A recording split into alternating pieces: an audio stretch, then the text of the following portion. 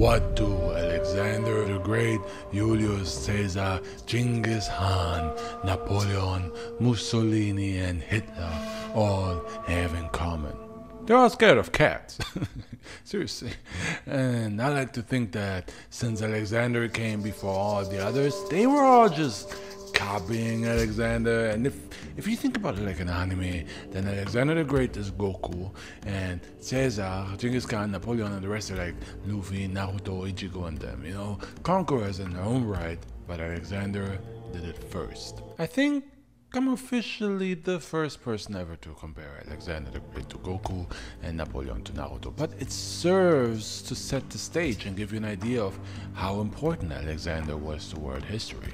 Also, the comparison, I mean, it kind of makes sense because all these anime characters and all these conquerors, they share massive dreams and ambitions. I mean, now that I think about it, there's a dark side to all this goodness in Luffy and Naruto and Goku. Anyway, let's talk about this Alex guy who conquered half the known world by the time he was 30.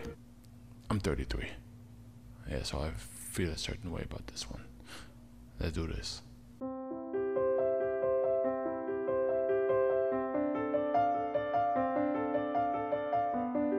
Alexander's story starts before Alexander's story actually starts. Yeah, it's like I tried to sound deep with that one. I really didn't. Like, it starts with King Philip II, Alexander's dad, who was a great conqueror in his own right. Not to beat you over the head with anime comparisons, but think of it like Naruto and the fourth Hokage. Before Alexander became the Great, his dad Philip was the man. The year is 359 BCE, and Philip was king of Macedonia at a time when the Greek Empire was crumbling. Athens and Sparta had united to fight off the mighty Persian Empire on the back of 300 men with fake abs and red speedos. But that war left the powerful Greek realm depleted, and a depleted realm is a realm in chaos, and a realm in chaos is a ladder. So there was a lot of infighting over the future of the Greek Empire, and one of the challengers was Philip II, king of Macedonia, aka a king who was majorly disrespected by the likes of Athens because Macedonia was considered some backwater hole. But might as well keep going with the anime comparisons.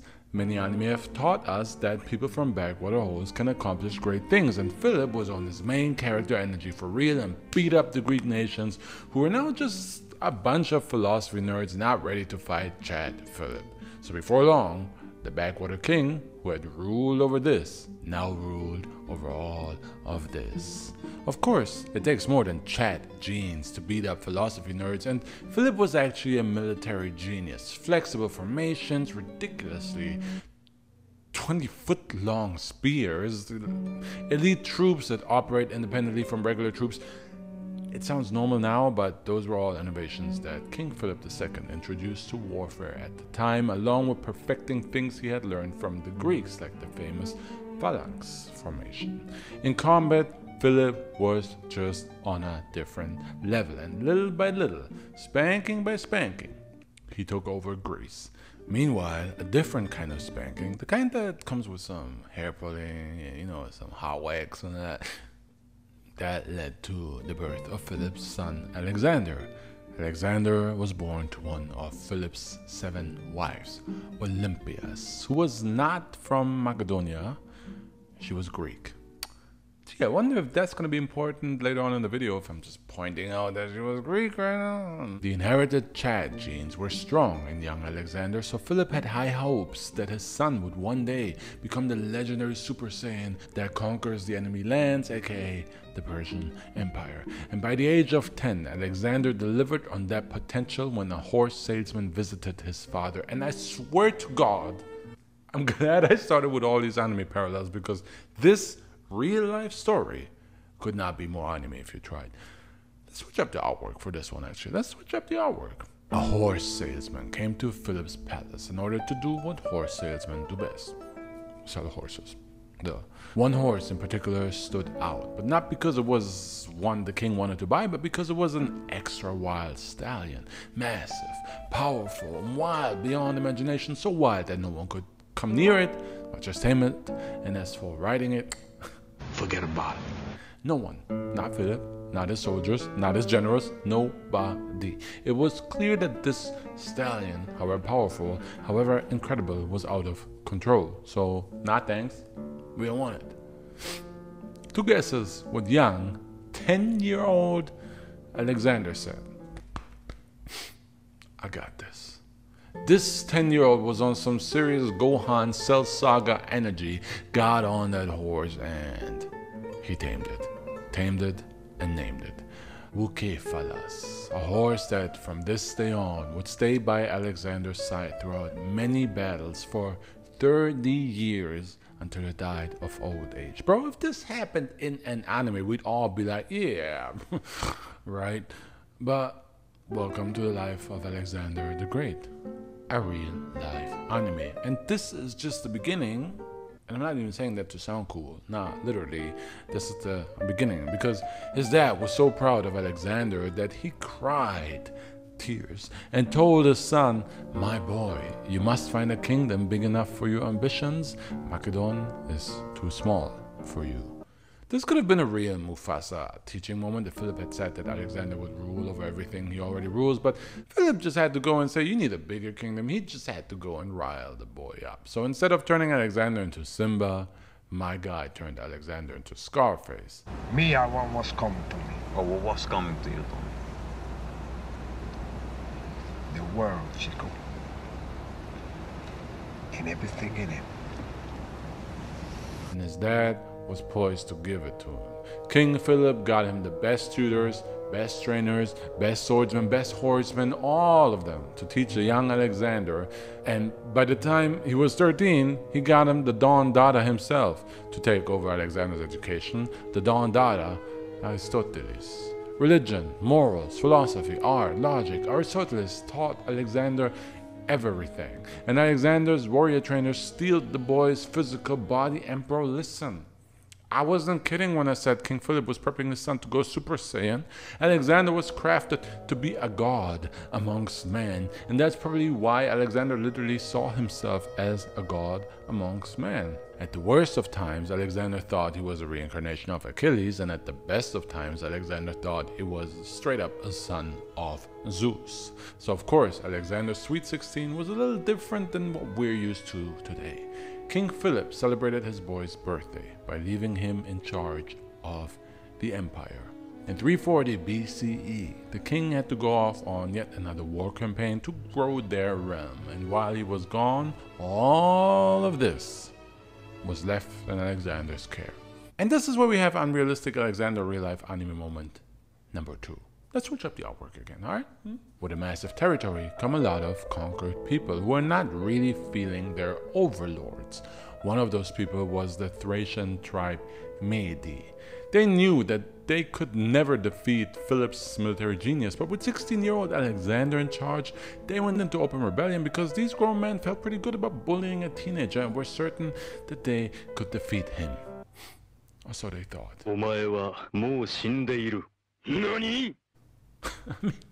Listen, y'all, we're talking about a guy whose nickname would later be the Great. Once Alexander heard of the rebellion, he took his army into the rebels' hometown, killed everybody that didn't run away fast enough, and then sold the rest in slavery, took over the city, and named it Alexandropoli. Bro, he named the city after himself. I mean, come on. Table, meat, meat. You get me? You know, in anime and manga, when geniuses already have ridiculous feats when they're super young, just so it's established that they're special? Yeah, that was literally Alexander.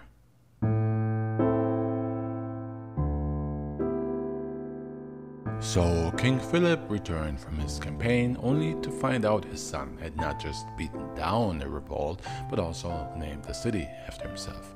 Papa King was proud and impressed, so impressed that he gave his teenage son his own army to beat down more revolts and uprisings all over the empire. I mean, Alexander was 16. When I was 16, my dad increased my pocket money to like €50. It was a big day for me. teenage Alexander was not just a token army leader neither. Nah, man. He literally joined his father on war campaigns and was a vital part in a crucial battle against Athens and other Greek powers for the future of Greece. A battle that Philip and Alexander won to finally unify Greece under King Philip II leadership in 338 BC. And I just want to throw this out there that I feel like conquering lands with your dad is like the best father-son bonding time ever. I mean, I love playing basketball with my dad, and thank you, Papa, for showing up to all my games, but you know, every once in a while it would have been cool if we like would have conquered at least a village, at least a farm, you know, something. Anyway, you'd think son and father that conquer together stay together, but they didn't. After King Philip II was done unifying Greece, he and the newly unified empire set their sights on settling an old score. They wanted to defeat the Persian Empire. So naturally, Philip was off on war campaigns in distant lands from time to time and left Alexander in charge of Greece. And eventually, in 337 BCE, King Philip II returned with a new wife, Cleopatra. Cleopatra Eurydice. Yeah. It's not the Cleopatra. It's basically Walmart Cleopatra. I mean, the name was common at the time. But hey, that was a cool moment. You know, it's like, ooh, Cleopatra. I didn't think she would be in the story. Nah, man, she's not. This is a common name. Anyway, Walmart Cleopatra was actually full Macedonian. And if you've been paying attention, this should make you go, damn! I'm sorry. Told you it was going to be important that Alexander's mom was Greek. It meant that now, with fully Macedonian Cleopatra as his wife, Alexander's position as heir to the empire was absolutely not secure. Not Ramsay Bolton levels of insecure, but insecure still. So at this point, Alexander is questioning the whole pad romance he was building up with his padre. At this point, Alexander is thinking that Philip wants to have a son with Walmart Cleopatra and that their son will then inherit the throne. So at the wedding feast, the proverbial poo-poo hit the fan. Walmart Cleopatra's uncle got so drunk that he started talking about how the new couple should go and produce a son, like right now, ideally with him watching. And Alexander took offense to that. He threw his cup at the uncle and said, "You perverted villain. What am I then? A bastard?" And then Alexander Snow left his father's empire with his mother and set up shop in another country that belonged to his father's empire. It's like a rich kid running away from the family mansion to be independent, living in the family beach house. But hey, what can you do when you helped your dad conquer all? And while Alexander was away from his dad, King Philip II actually sent an envoy to Alexander to let him know that he never meant to replace him. He actually wanted Alexander as his heir. And so Alexander returned.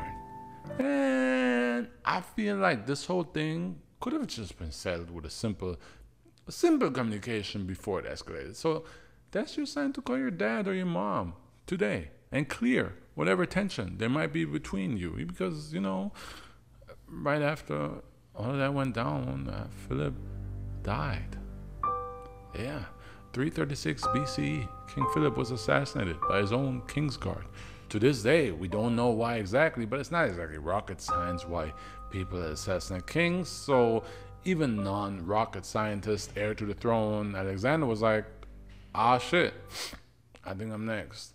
At 20 years young, Alexander was heir to the vacant throne, and he was shook because he knew a show of power would be necessary to scare off any would-be assassins and actually take and keep the throne. So he had a couple important people and relatives killed.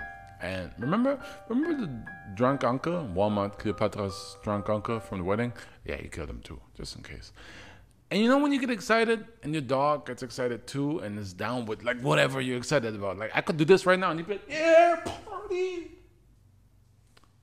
Well, that backfired. It wasn't in the script that he was going to get excited. He just got scared. But hey, sometimes get excited with you know, and they get on with whatever you do. It's like, yeah.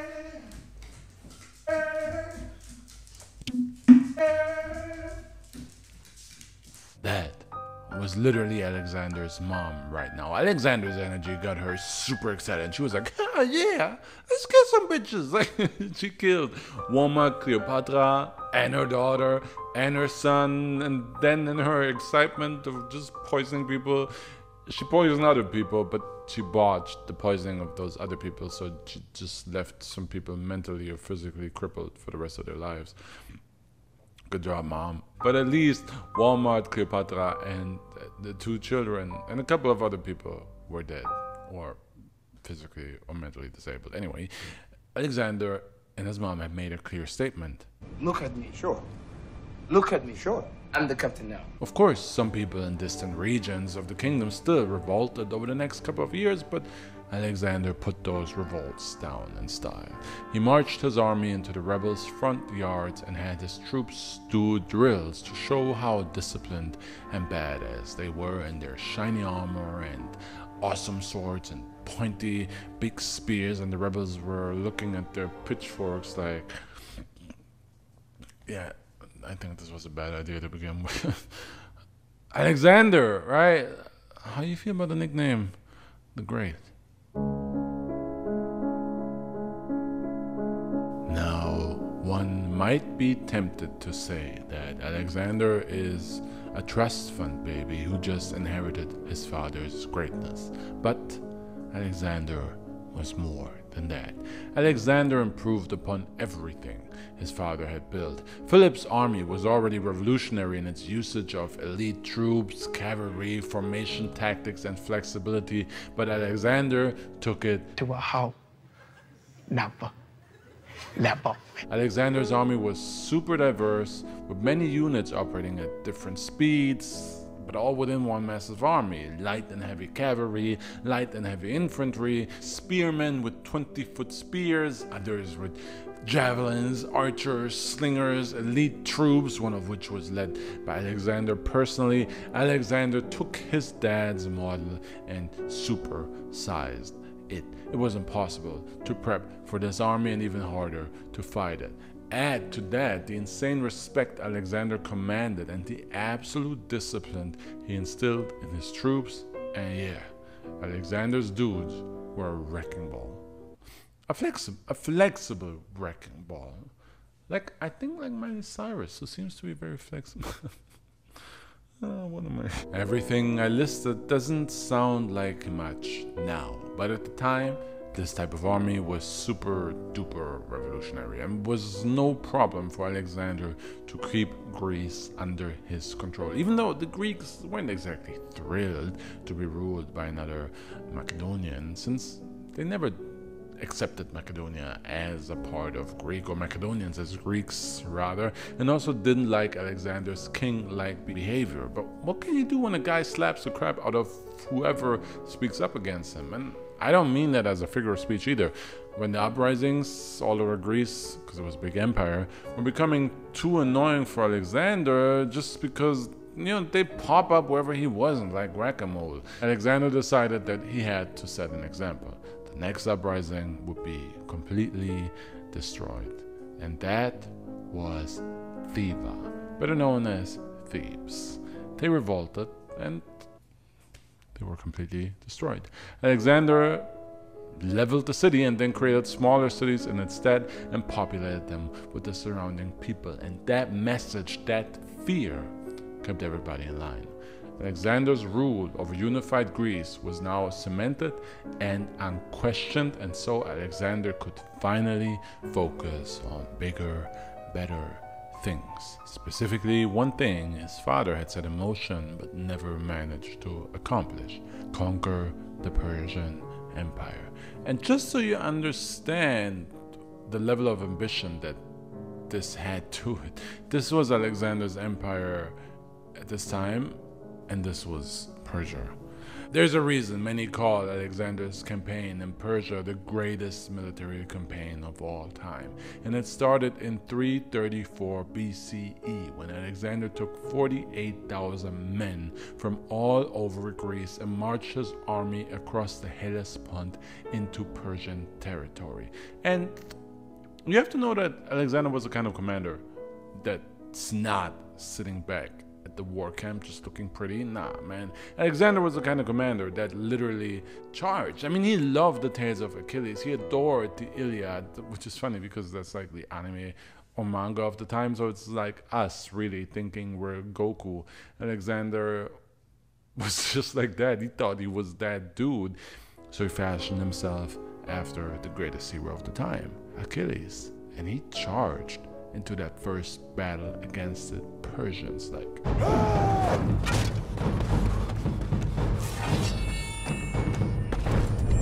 And then he was almost killed. I mean, it's true, but it doesn't make him any less epic. He was almost killed, but he lived and killed many Persians at this battle of the Granicus River. More than that, he proved his brilliance as a commander, once again as a strategist, in a seriously one-sided battle. 400 Greeks died in that battle versus 4,000 dead Persians. What's more, the Persians had several thousand Greek mercenaries fighting for their side. And after the battle, you might think that now Alexander would be like, hey, brethren, join us. We'll bolster up his numbers with his kin. But nah, Alexander executed half of them for being traitors and enslaved the rest. Damn it. Next, Alexander and his army traveled down the Persian coast and declared each city to now finally be free of the Persians. AKA, we're actually kind of conquering you, but Aristoteles told me it sounds better if I'm telling you that I'm granting you your freedom. So, yay, go on, be free, or I'll kill you and burn your city. On and on down the coast Alexander went, taking over all the port cities as a strategic first move to ensure that the Persians could not dock their boats at any of these ports and attack Alexander from behind as he travels inwards. Ironic, since he admired Achilles, and rumor has it that Achilles did enjoy being attacked from behind. Okay, what am I doing? First the wrecking ball, now this. Alexander kept sweeping along the coastline, winning every battle, kept on conquering, kept on liberating cities, and he was just basically like someone coming into your home and telling you, hey, you keep doing what you do, you're awesome, keep doing what you do exactly as you are, just put pictures of me up everywhere and post about me on your socials 3 times a week, or I'll kill you. It's like, okay, that's not too bad as far as being conquered goes, but what the fuck? So with that strategy, Alexander eventually got to the island of Sur in 332 BC, an island 1 mile off the coast. And Sur was like, hey bro, we heard you're out there liberating a bunch of folks. We good. We're feeling pretty liberated already. Life's good. So thanks, but no thanks. But Alexander told them, I think you really should consider being liberated by me. I have no bad intentions. You know, I literally just bring freedom, so I'm just gonna build this bridge across the water right here to deliver that freedom to your city. You know, we really don't need a bridge right here, right now, as we said, feeling the liberty already. So let me just destroy your bridge, because, you know, already feel pretty liberated. Okay. I hear you. I'm just gonna build a new bridge. There we go. You know, just gonna send some liberation ships too. You're gonna love it. The good old liberation ships with siege weapons on them. No thanks. So the city of Sur literally threw rocks in the water to stop the ships, but Alexander kept sending his liberation army, and finally, after 8 months, the city of Sur was liberated. To be exact, 10,000 men were liberated into the afterlife, and 30,000 men, women, and children were liberated into slavery. After the liberation of Sur, the other cities were so excited about Alexander's liberation army that they didn't even fight against him, except one place that still resisted: Gaza. Yep. The Gaza. Talk about a place that cannot catch a break.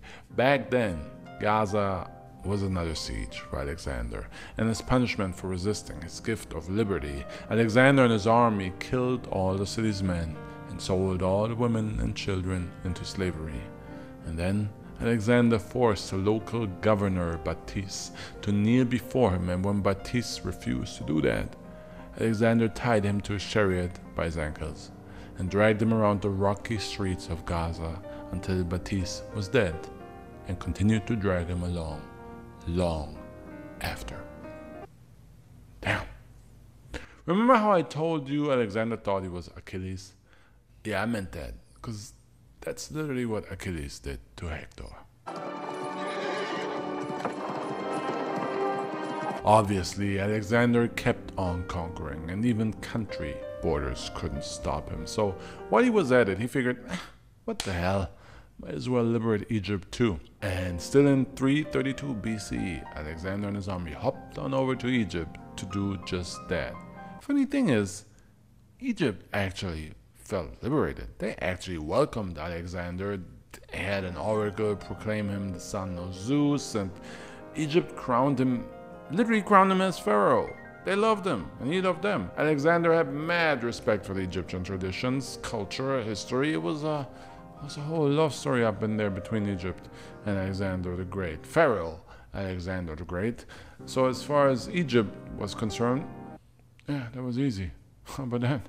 At this point, Alexander's territory had grown from this to this.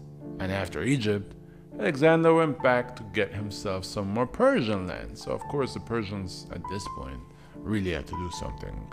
And their first move was to offer Alexander peace terms. And Persian King Darius sent Alexander a letter that read, "Keep the lands to the west of the Euphrates River and we're good. I mean, hell, let's co-rule. Marry one of my daughters. What the heck? Our empire was a little too big for us anyway, so you can have all that. West of the river, all right? Just leave me alone, east of it. Cool?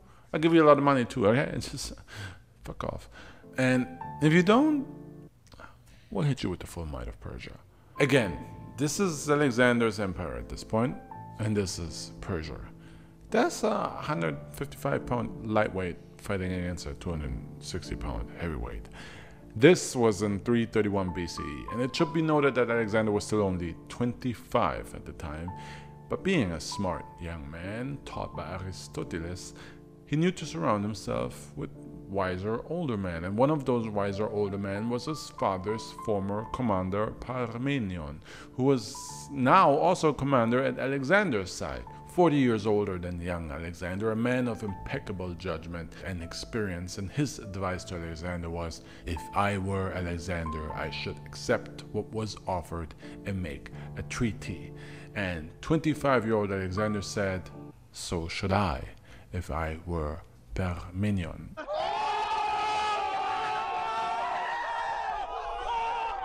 Honestly, all Alexander really needed to know was how many men the Persians have. So he asked them, yo, full might of Persia, huh? Was that like 100,000 men, 150? What are we talking, huh? Well, Alexander, we're gonna attack you with 250. It doesn't matter how many men you attack me with! So, Persia triggered. It should be noted though, at this point, there was also trouble in Alexander's camp. Alexander started to feel less like Alexander the Great and more like Alexander the Grandiose. If anything, Egypt's reaction and him being told by the oracle that he is the son of Zeus just went straight to his already big head. And Alexander's men were like, bro, first of all, stop this son of Zeus crap. We literally know your dad. It's Philip, bro. And also, king of Greece, Shah of Persia, Pharaoh of Egypt, what are we doing? That's so much. But in his endless ambition, Alexander was deaf to the first rumblings of unrest in his own army. He was too excited by all the new lands he conquered and their exotic ways and cultures. Actually, Alexander was not just excited by it. Hell, I love it!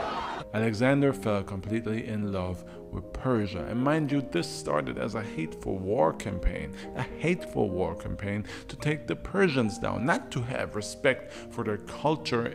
And in Egypt, Alexander even founded a city, Alexandria, and he was all loved. And in Persia, he took wives, fathered children, adopted the Persian customs. So depending on which side you stand on, Alexander was either becoming a benevolent ruler that transcended cultural division, or he had lost his way and was a traitor to his own people and to most of his army his men, Alexander was a traitor to his own people, and he lost a lot of respect, especially when he had his Greek generals married to Persian women and included Persian soldiers in his own army and even promoted them to lead Greek troops. His love for Persia was too big, and the greatness of his campaign was beginning to unravel.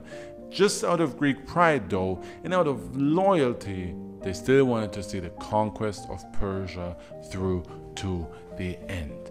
And the final battle was upon us. Alexander and his men faced off against the full might of Persia. 47,000 versus 250,000. The Battle of Gargamella. Despite his men being unhappy with his personal decisions, Alexander was still the greatest military mind they knew. So they followed him into this battle to finish what they started against ridiculously overwhelming numbers. Some historians even like to exaggerate the numbers to say that Alexander the Great and his roughly 47,000 men faced off against 500,000 Persians. We don't know for sure what the number was, but whatever the case, even Alexander's advisors told him this would be impossible and he should not fight the Persians in a fair battle. But Alexander didn't listen to them. Then, wise, old, brave, experienced Parmenion spoke up again and suggested Alexander should attack the Persians at night, take them by surprise. But Alexander looked at him and said, "Cowards do that, and that ain't you! You're better than that!" So Alexander faced the Persian army that outnumbered him at least 5-1 head on in a fair battle, and he won. 47,000 Greeks defeated 250,000 or more Persians. The Persian army, in fact, wasn't as much defeated physically as they were defeated mentally. The Persian king Darius was tired of being embarrassed by Alexander over and over, so in this battle, he led the charge against Alexander and his troops.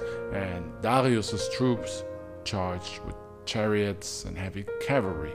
But Alexander was expecting this and used his light-footed archers to piece the cavalry apart with arrows. And when what remained of the chariot assault closed in, Alexander's troops simply opened their ranks, let the Persians in, trapped them, and slaughtered them. Darius's own chariot was also downed, so the king fled the battle on horseback, and at the sight of their cowardly king abandoning them, the Persian troops were done. Of course, there's much more detail to this battle, and I'm simplifying, but that was the crucial tactic that ultimately led to the one thing that's really important here. Against impossible odds, Alexander won the battle. He had conquered Persia. The man who ruled over an empire of this size now commanded an empire of this size. After entering Persia with some 40,000 men, Alexander the Great now ruled over half the known world at just 25 years of age. But conquering Persia was the beginning of Alexander's downfall.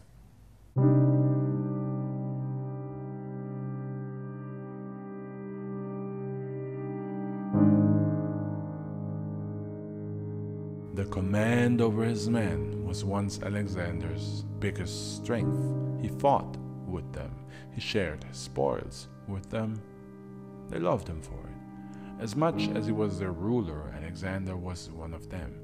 But even though he was one of them, Alexander failed to see that his ambition was simply on a different level than everybody else's. After 8 years on a war campaign, his men wanted to see their families. They wanted to actually enjoy their spoils of war and not eventually die in an endless conquest. What was the point of all this conquering if there is no end to it? Conquering Persia made sense to settle an old score for the pride of Greece, but now Alexander wanted to conquer India too? A whole new realm? There was one lesson Aristoteles and Philip failed to teach Alexander. The guys who last in this business are the guys who fly straight low key, quiet. And the guys who want it all, chicas, champagne, flash, they don't last. Still, Alexander managed to convince his troops to attack India, and he might have just been able to convince them to conquer India with him if it wasn't for the fact that in his first battle against the Indian ruler King Porus in 326 BCE, Alexander lost more men than in his entire Persian and Egyptian campaigns combined. This was the last straw, fighting against a ferocious new enemy that employed war elephants in a foreign territory, a foreign climate, further away from home than ever, with a higher chance to die than ever, all for an Alexander that had bought into Persian customs and cozied up with the enemy. This wasn't the men, his men, believed in anymore, not the man they wanted to put their lives on the line for. Alexander wanted the world, but his men wanted their home. So this was the end of it. Alexander's men refused to go further, and Alexander had to accept it. Not defeat on the battlefield, because he never lost a single battle there, but defeat in commanding and inspiring the men he fought alongside with. Alexander had to promise to finally march them home, all the way back through Persia. And then on their way home, Alexander was like, hey, but while we're on our way through Persia already, let's end some rebellions here and there and conquer everywhere we forgot to conquer on the way here. How you feel about that? Everybody raise their hand and thinks that's a good idea. And it is then that Alexander died. Not exactly right as he said that. They didn't tear him apart on the spot. Alexander died on his way back to Greece through Persia. He died in Babylon in 323 BCE, and we actually don't know how exactly he died, but it sure is some convenient timing that he died while marching frustrated troops home, the long way home. Frustrated troops kind of considered him a traitor at this point. Does that mean they killed him? No, but it's possible. But what we can be certain of is that Alexander died of some form of poisoning. Alcohol, a disease, or the good old-fashioned killer crazy ruler type of poisoning. We don't know. All we do know is that Alexander the Great died at age 32, 13 years after he inherited this empire from his father. Alexander the Great died while in charge of this empire. I'm just saying, he was 32, I'm 33, and I'm barely in charge of this guy. Damn. I love you though. And on the next episode of Blood, the periods of conquerors, Julius Caesar, the man who laid the foundation for the Roman Empire, with a name so powerful that it was adopted by every Roman emperor and many rulers outside of Rome long after his death. Caesar was that dude, the original people's champ, loved by the millions of Julius Caesar fans around the Roman Republic. But if you somehow have this image of Caesar as an old guy, let me tell you that this dude often fought on the front lines and was once kidnapped by pirates and went more Rambo on them than Rambo ever went on anyone. And also, Caesar was a dog. I mean, that man was a dog. Caesar put the play in Playboy. The man slept with many of his rival senators' wives, and word on the Roman streets was that even men weren't safe from Caesar's appetite. Dog! He's a straight D-A-W-G. So let's do a biography on Gaius Julius Caesar, whose great life ended with him being murdered by a man who may or may not have been Caesar's own son. Let's do this.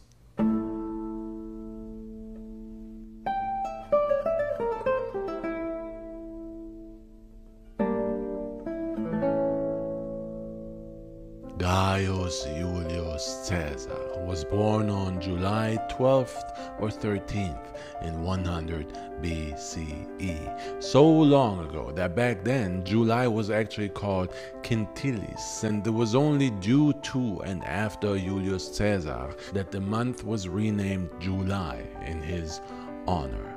Caesar was born to a father who went by the same name, Gaius Julius Caesar, I guess now we would say senior, if you will, and his wife, Aurelia. His father was governor and his mother came from a noble family, but the real big dog energy in Caesar's family tree was packed by his aunt Julia and her husband, Caesar's uncle Gaius Marius the Older. And the two of them squared that big dog energy in their marriage and passed it on to their son, who shared his father's name and became known as Gaius Marius the Younger. And Gaius Marius the Younger was the man at the time. Dude was a warrior, badass turned great commander, a real jabroni beating, Pie eating, trailblazing, eyebrow raising, talking is done, you're out of your class, no sleep till Brooklyn, the rock whips you. He was the people's champ. And at this point in time, the people of the Roman Republic needed a champ because the Republic was failing. Note that this was not the famous Roman Empire ruled by an emperor yet. At the time, it was ruled by two selected consuls and the Roman Senate. But the existing power structure in the Roman Republic favored conservative aristocrats, and their interests, aka money, outweighed the interests of the common folk, and outweighed the interests of the soldiers who conquered the vast lands of the Roman Republic in the first place, but were now cast aside after their service was up, with no pay and no lands. So the people were pissed, and that anger gave rise to the Populares party, previously led by Gaius Marius the Older, Caesar's uncle, but now led by Gaius Marius the Younger, Caesar's cousin, who was dead set on finishing a civil war his father had started against the Roman aristocrats, known as the Optimates party, at the time led by a name called Lucius Cornelius Sulla. A civil war to redistribute the wealth across Rome was about to ensue. A civil war that was an epic clash that shook the Roman Republic and its traditional values to their core. Optimates versus Populares, the aristocracy versus the people. Sulla versus Gaius Marius the Younger, the jabroni beating, Ow! Pie eating, heart stomping, elbow dropping, people's champ. yeah, jabroni beating Gaius lost against Sulla and committed suicide in 82 BCE. So that was that. The Populares lost. And for all the members of the Populares, this defeat was pretty bad news, because with Sulla being victorious, he now seized full power and was dictator of Rome. And the first thing Sulla announced was the Purge. Seriously, all members of the Populares and their supporters were now fair game. No law, you could literally go American History X on them, and you would even be rewarded for it. Enter 19-year-old Gaius Julius Caesar. The young Caesar was a known supporter of the Populares and married to the daughter of a leading member of the Populares party. He was married to Cornelia. So Caesar was high up on the purge list, with half of Rome basically ready to curb stomp him, which is why young Caesar decided to nope the hell out of Rome and enlisted in the military, where he was safe from the purge and where he kind of was the rookie of the year. Turns out the well-educated and well-spoken young Caesar was really good at the soldier thing, and right off the bat, he was a part of successful campaigns in Asia and Cilicia, rose through the ranks, and eventually, in 80 BC, at just 20 years young, a year after enrolling, Caesar was sent on a special mission. His troops were locked in a battle, and to tilt that stalemate in their favor, the general asked Caesar to get the old forgetful king Nicomedes to send the allied fleet of ships he had promised the Romans in support. Caesar was successful in soliciting that allied fleet from the king, but he spent so much time at the king's court that rumor began to spread that he also solicited a different fleet from the old king. If you catch my drift. Actually, I don't know if that drift makes any sense. Solicit a different fleet. Basically, rumor had it that Caesar was the old king's lover, but hey. Man, everyone's gay once in a while. So basically, the young soldier Julius Caesar was good at handling all kinds of swords. And while he was out doing all that sword handling, back in Rome, Sulla died in 78 BC. The dictator was dead, which meant that Rome was safe again. And after 3 years away, Julius Caesar returned to Rome that same year, only to find out that while he was gone, Sulla had confiscated all his inheritance, which meant Caesar was broke as hell. But Caesar had one very valuable skill he trained all throughout his life. He was a gifted speaker, well educated, studied in Greek philosophies, and charming as hell. He had all the tools needed to succeed in Roman politics, which at the time were more of a popularity contest and an eloquence contest, even more so than politics today. So young Caesar got a foot in the door, and things were going okay. So he decided to climb that ladder, further his studies by traveling to Greece, further his philosophy, to be better at the public speaking thing. But while he was on a ship in the Aegean Sea, young Julius Caesar was kidnapped by pirates.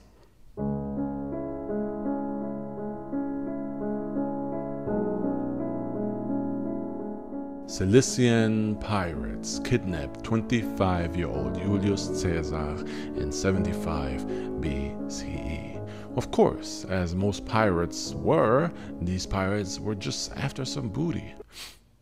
Yeah, booty, as in a rich gain or prize. And so they demanded 20 talents for Caesar's release. For reference, 1 talent at a modest conversion rate is at least $100,000 today. And these pirates demanded 20 talents.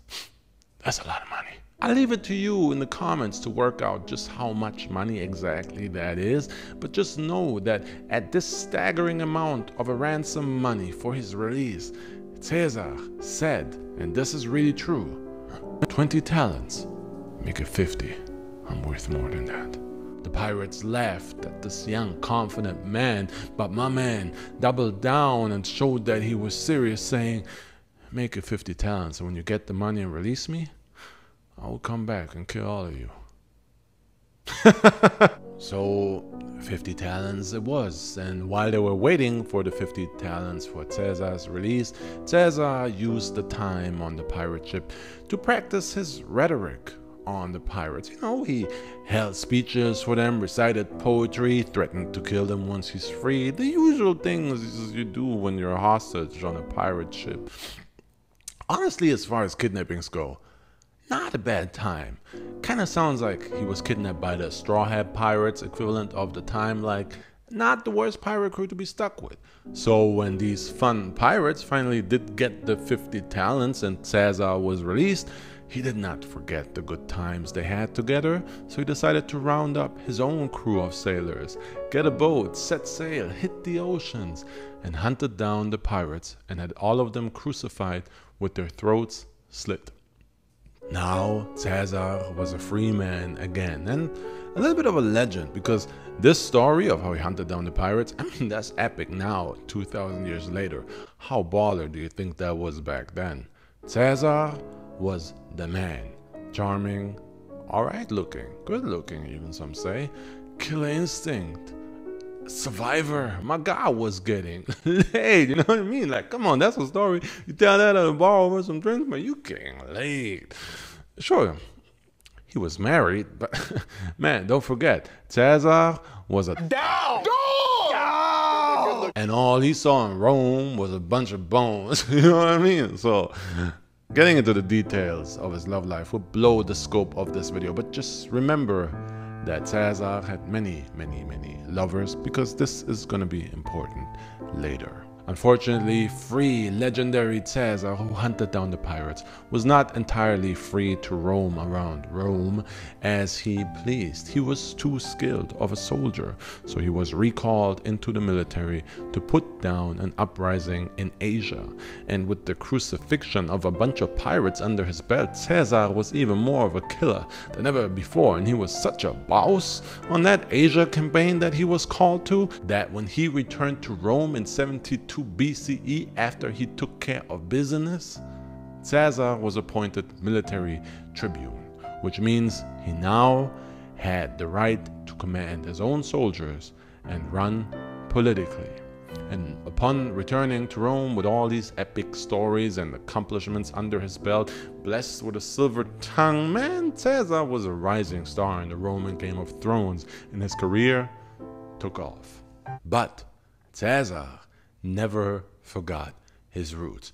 Remember the populares, the faction of the people formerly led by Caesar's role models, the father and son duo Gaius Marius, the older, and the younger, standing up for the common folk and the veterans. You remember, right?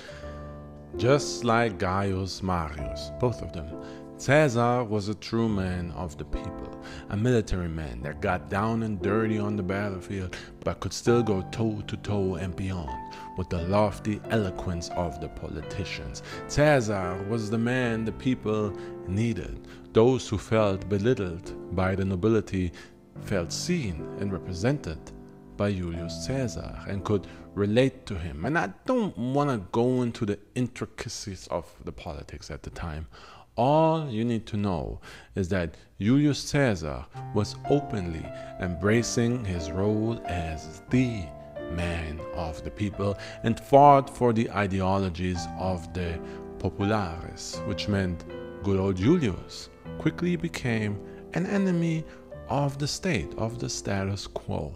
But still, Caesar had a post in the Senate, could claim military successes. Caesar was building a career in politics, and his wife Cornelia was pregnant with their first child. His life is good, you know what I mean? And then his wife Cornelia and the baby died during childbirth. A devastating blow to anyone, and even the great Caesar was no exception to that. He was down and out. And you could argue that even though he was devastated by it, this was the beginning of his greatness. Shortly after his wife died, in 68 BCE, Caesar was called into service again to administrate the Roman territories in Spain, and while there, a grieving Caesar stumbled upon a statue of Alexander the Great, and at the sight of the man who had conquered half the known world at age 32, Caesar, who was also 32 at the time, contemplated his life and his shortcomings, fell to his knees at the feet of the statue and wept, swearing that one day Julius Caesar would be equal to or greater than Alexander the Great.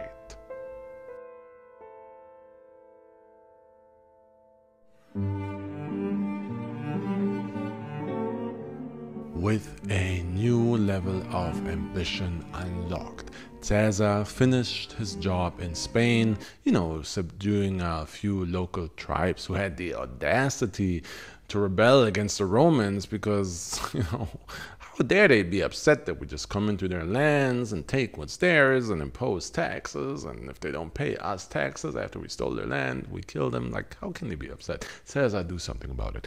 Caesar handled Rome's business, yet another victorious military campaign under his belt, and returned to Rome with his sights set on becoming Pontifex Maximus. And if you're not a historian, that means absolutely nothing to you other than the fact that it sounds very cool. So let me explain what Pontifex Maximus actually means. It's the top dog chief priest position in the Roman religion, and it had a bunch of duties like regulating the calendar, which was actually a thing back then, or supervising marriage, adoptions, wills, random stuff. But for Caesar, that position would have mostly just been a way to do favors for people in power and earn favors from people in power in return. You know, you scratch our backs, we'll scratch yours. Well, Jules, the funny thing about my back is that it's located on my cock. It would be a stepping stone on his rise to relevance. And so getting that position was important to him. So important that Caesar literally spent his fortune to beat out his competitors to secure the position of Pontifex Maximus. In fact, Caesar didn't just spend all of his fortune, he spent other people's money too. Money he borrowed in return for promises of doing them favors once he is appointed in the future. Caesar used the borrowed money to put on the most lavish election campaign, because reminder, Roman politics were a popularity contest and Caesar played the game better than anyone. He spent money to put on gladiatorial events for the people, brought in exotic beasts to fight against these gladiators, and all that coupled with his charm, his ability to speak, it won him the election. Easy. In 63 BCE, Caesar was officially appointed Pontifex Maximus. A broke-ass Pontifex Maximus. Seriously in that. Like, so seriously in that there's like, when he hosted parties, bro was replacing the wine in those jugs with the cheap stuff. You know what I mean? We've all been there. Some of us are still there. So, yeah, Caesar was broke. And what do you do when you're broke as hell? You start an OnlyFans account. You align yourself with the richest man in Rome, and that's exactly what Caesar did. That rich man was Marcus Licinius Crassus, and Crassus wanted a couple of those favors Caesar was now able to do for people in his new position as the high priest. You know, Crassus wanted a lot of favors, and then one day, and that day may never come, I'll call upon you to do a service for me. In return, Crassus paid off half of Caesar's debt. A perfect marriage of corruption. Of course, other powerful Romans noticed this bromance. Bromance.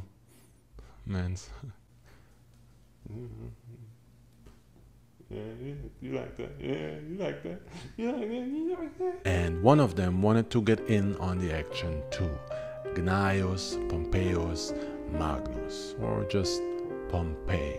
Pompey was a military man, a respected general of serious status, so serious that he was literally nicknamed Pompey the Great. And he didn't really like Caesar's rise to fame all that much, but at the same time he knew that there was no stopping this guy.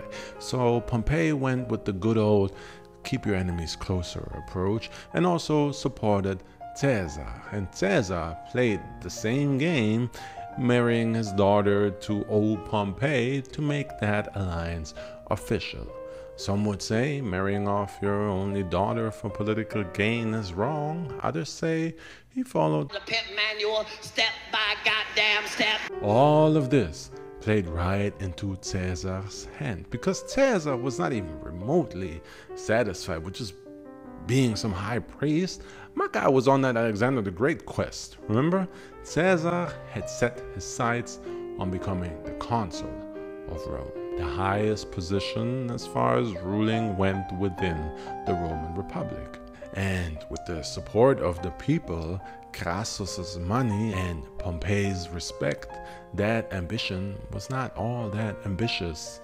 It was a foregone conclusion. In 59 BCE, Julius Caesar was elected co-consul of Rome alongside a man named Bibulus, who was basically the Robin to Caesar's Batman. If Robin was constantly told to shut the hell up by Batman for a few months until he gives up his spot and leaves Batman to do everything alone. That's what Caesar wanted. He was now the consul, the highest position there was, all thanks to the so-called triumvirate he had formed with Crassus and Pompey, the triangle of power between these three powerful men. And now Rome was as close to being under Caesar's control as ever, and as consul, Caesar was able to lay the foundation of eventually bringing Rome entirely under his control one day. He passed laws without consulting the Senate, laws like giving lands to veterans and other laws that more and more cemented him as the man of the people. Caesar also appointed friends and supporters in political positions and did plenty of favors for Pompey and Crassus, so that anyone who opposed Caesar was automatically opposed by the soldiers Pompey had patrolling the city, and anyone who needed to be bought, well, thanks to Crassus's funding, Caesar had all the money to buy everybody he wanted. And all of this was super illegal, by the way. Like, Caesar broke all the laws as a consul, and while you have immunity as a consul and are literally untouchable, a consulship only lasts for a year. After that, you can and will be tried for your crimes. And Caesar knew that, of course. So him, Pompey, and Crassus, the triumvirate, the three men, they devised a plan. Once his term as consul was up, Caesar would be appointed governor of Gaul, a position that also comes with immunity, a little bit outside of Rome, and the plan was that Caesar would govern and campaign in Gaul for 10 years until he is eligible to run for consul again and return.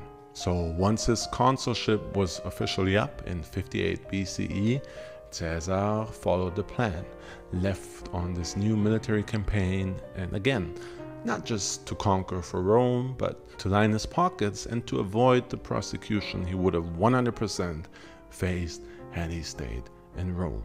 So Caesar took 4 legions, which is roughly 40,000 soldiers, and decided that the people of Gaul don't really need their land all that much anyway and were ready to be conquered.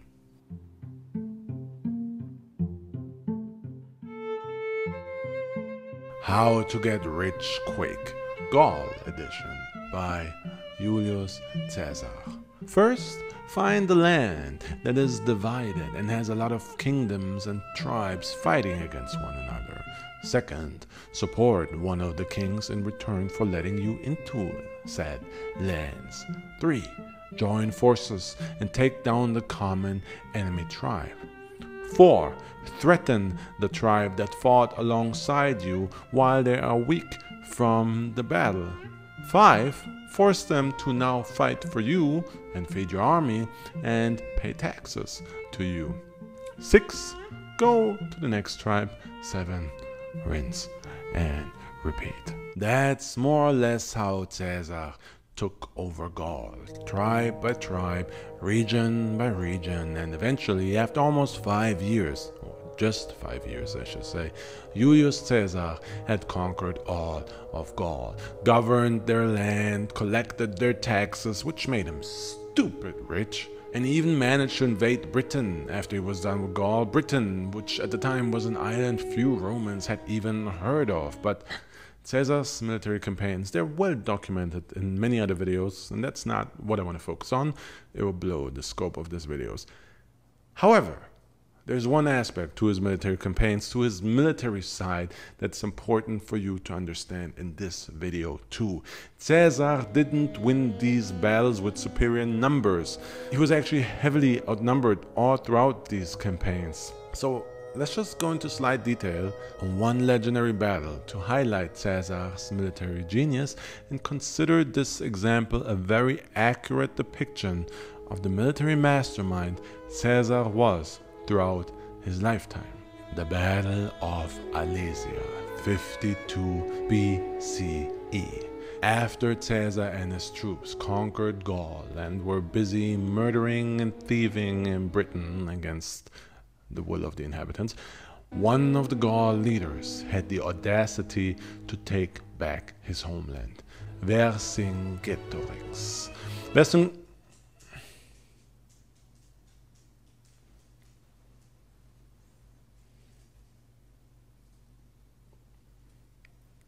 Alright, I guess it's just... I guess there's no dog for the rest of the video. I hope I got your attention. Man, if you turn off now, I am gonna be thoroughly disappointed.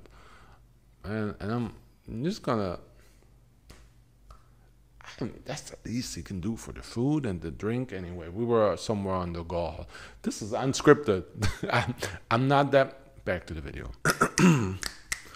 One of the Gaul leaders, let's pull that picture back up, had the audacity to take back his homeland. Vercingetorix.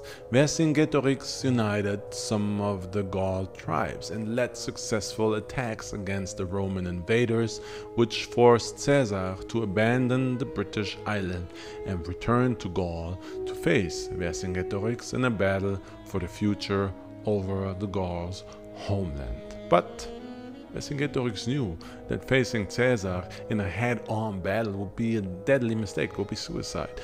So he retreated from Caesar's troops and scorched the earth on his retreat, making Caesar's troops follow him because he was attacking camp after camp and they needed Caesar and his troops' support. But following through scorched earth meant that Caesar and his troops literally had to march through hell. And in fact, this chase on scorched earth was so hellish that at almost 50 years old, Caesar had to join his troops in the vanguard on the many skirmishes that happened along the way, joined them in the vanguard, sword in hand, blood on his armor, battling and all, at over 50 years old, at almost 50 years old, to boost their morale. And it worked, because Caesar's troops made it through the chase, and eventually his legions chased Vercingetorix's army, or rather caught up with them at the city of Alesia, a strategic stronghold that only an idiot would dare to attack once the enemy is taking hold of it. And Caesar is not an idiot. So the Roman army laid siege to the city to starve them out. But that is actually what Vercingetorix wanted, because he had long sent for reinforcements to attack the Romans from behind, pinch them in, overwhelm them, and defeat them. That meant that Caesar could not attack the city, because that would be idiotic, and he could not starve them out. So what did he do? He had his men built a 10-mile fence around the city of Alesia to fence them in and entirely cut them off from supply lines. And then his army built another 14-mile fence around his own troops besieging the city to protect them from the incoming Gaul reinforcement forces. So when these Gaul reinforcements arrived, the Romans fought them from behind their own fence and used choke points to hold off the Gauls, who had superior numbers. And while the battle was in full swing, Caesar sent a cavalry unit around the back to attack the Gauls from behind. And the Gauls actually thought that these cavalry units signaled a whole swarm of Roman legions that were coming to reinforce Caesar and his troops. So they panicked, the Gauls panicked and fled the battlefield, fooled by Caesar's deception. And with his backup gone, Vercingetorix knew his people and the city of Alesia were doomed. So he surrendered to Caesar after a defeat so devastating, to such an epic display of genius, that surrender was forever immortalized in this painting. Caesar was him.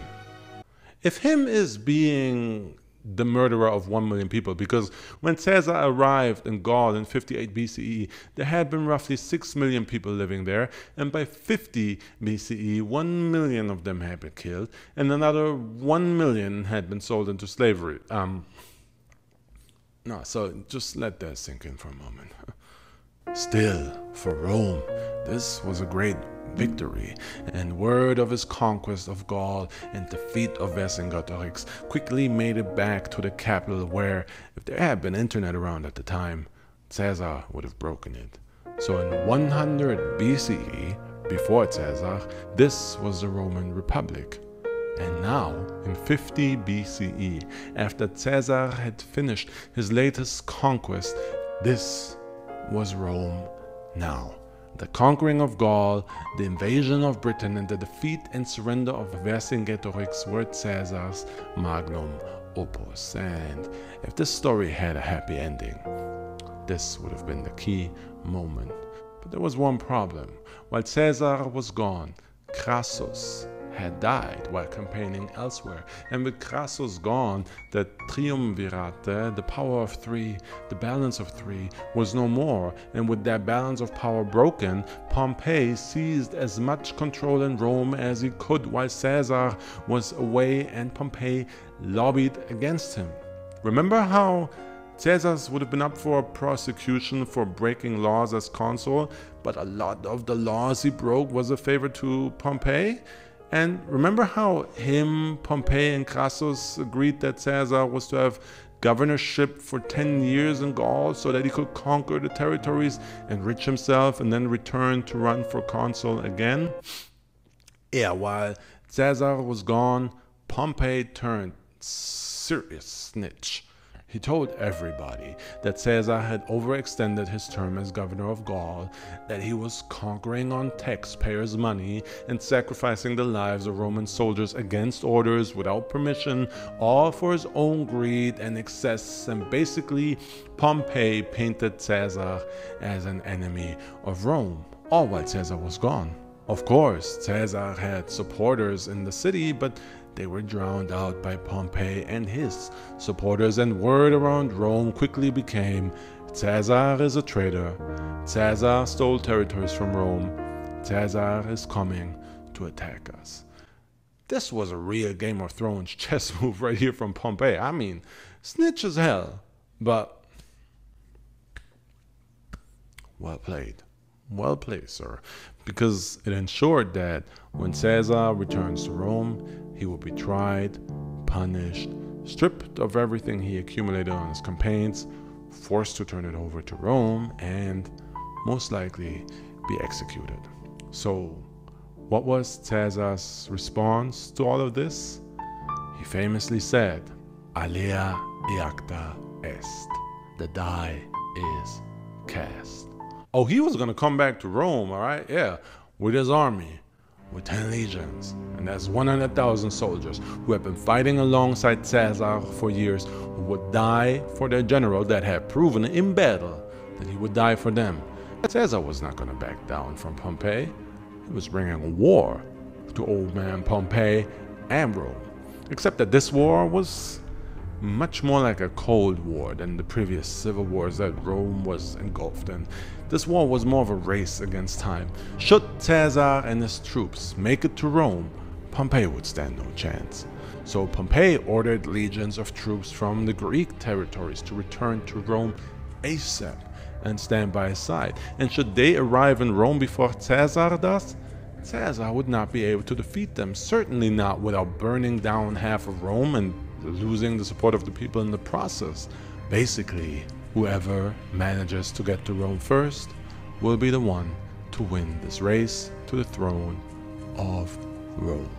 Caesar knew he would not be able to make it in time with his whole army, so what he did was have one legion split off, and he led that legion personally, marched on the double, and on January 10th, 49 BCE, Caesar and his legion famously crossed the Rubicon into Roman territory, an act that symbolizes war against Rome, but also an act that meant that Caesar had beaten Pompey to the punch. Caesar is in Italy! What can it be? Caesar is in Italy! So Pompey and his supporters fled the city. Rome belonged to Julius Caesar.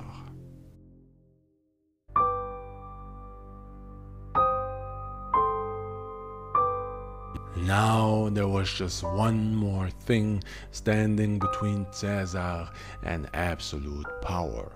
Pompey and his powerful supporters from the Senate were still alive after fleeing the city, and two of those supporters are particularly noteworthy: Marcus Junius Brutus and Marcus Porcius Cato.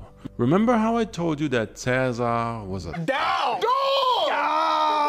Well, one of the many bones that this dog had in his collection was Servilia, the mother of Brutus and the half-sister of Cato. Now, it is still debated to this day whether Servilia had Brutus with another man or if he is the illegitimate child of Caesar, a child he might have had with Servilia in a teenage fling when he was about 14 or 15. Not an unusual age at the time to get someone pregnant, not back in ancient times, but really, we'll never know. All we know is that, due to his relationship with Brutus's mother, Caesar and Brutus were close. But Brutus was also close with his uncle Cato. Brutus was also a man of the Senate, and Brutus was also a supporter of the Republic through and through. So Brutus was highly critical of Caesar seeking power for himself, and highly critical of Caesar representing values that would doom the Republic and effectively turn it into an empire. To simplify, Brutus was against Caesar and stood with Pompey. And when Pompey fled, Brutus and Cato were two of the supporters that fled Rome with him. So before Caesar could enjoy having taken over Rome and rule it, he had to take care of Pompey because he knew he would come back to fight him. That meant that in 49 BCE, shortly after his return, Caesar left his best general and good friend Marcus Antonius, aka Mark Antony, in charge of Rome, while Caesar took his troops to Greece, where he laid the smackdown on Pompey. I mean, to be fair, not easily. They fought twice, and Caesar lost once, but Caesar won the decisive battle so decisively that Pompey fled to Egypt. And what did Caesar do? He chased Pompey to Egypt, and when he finally got there, Pompey had already been beheaded. Head chopped off, and they were like, "Yo, Caesar, hey, here's Pompey's head." But let me rewind a little bit. Why did they do that? And what was going on in Egypt at the time? And the time is 48 BCE, by the way. Egypt was ruled by the Ptolemy dynasty, a dynasty that started when one of Alexander the Great's generals took over Egypt. You might know this dynasty best as the one that Cleopatra belongs to. Man, I swear this video is such a name-dropping video. It's just like Cleopatra, you know, I'm just dropping these big names. But yeah, Cleopatra appears now. And currently though, Cleopatra was in exile, not a queen. Kind of a queen, but a queen in exile. And the one actually in charge of Egypt was her 13-year-old brother, Pharaoh Ptolemy XIII. And when Pompey arrived in Egypt, Pharaoh Puberty XIII wasn't about to show hospitality to a man that was being chased down by Caesar. Even here in Egypt, people knew of the greatness and ruthlessness of Gaius Julius Caesar, and he was not somebody you want barreling down on your country angry. So Pharaoh Puberty XIII had Pompey beheaded. And when Caesar got there, he proudly presented Pompey's severed head to him as a welcoming present. And Caesar was pissed. Shame on the house of Ptolemies for such barbarity. Shame. But you are enemies. He was a consul of Rome!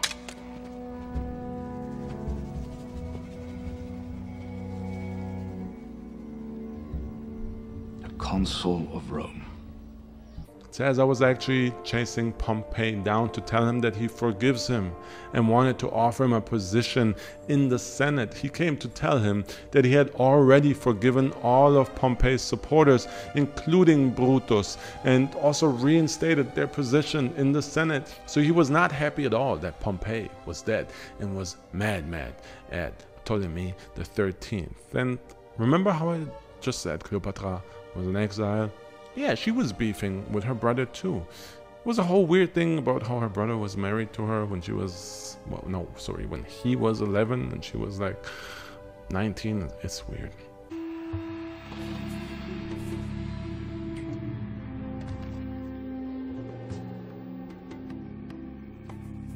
How funny you look in Father's chair. They were beefing. She was exiled, and once exiled, Cleopatra got word from her spies that her brother had started beef with Caesar. Cleopatra had herself smuggled into Caesar's camp, wrapped in a rug. Like, seriously, she wrapped herself in a rug and had that prime delivery sent straight to Caesar's place in Alexandria, Egypt, where when 51-year-old Julius Caesar unrolled the rug, ta-da! Beautiful 21-year-old Cleopatra, ready to do some seducing and scheming. She convinced Caesar to overthrow her brother and install her as pharaoh. A pharaoh that would always be on Rome's side, supply the republic with food, always pay taxes on time, and also a pharaoh that will get sweaty with Caesar. And I'm not just saying that because Egypt is hot. You know what I mean? I say that because they had sex. Man, these jokes are so stupid. Oh.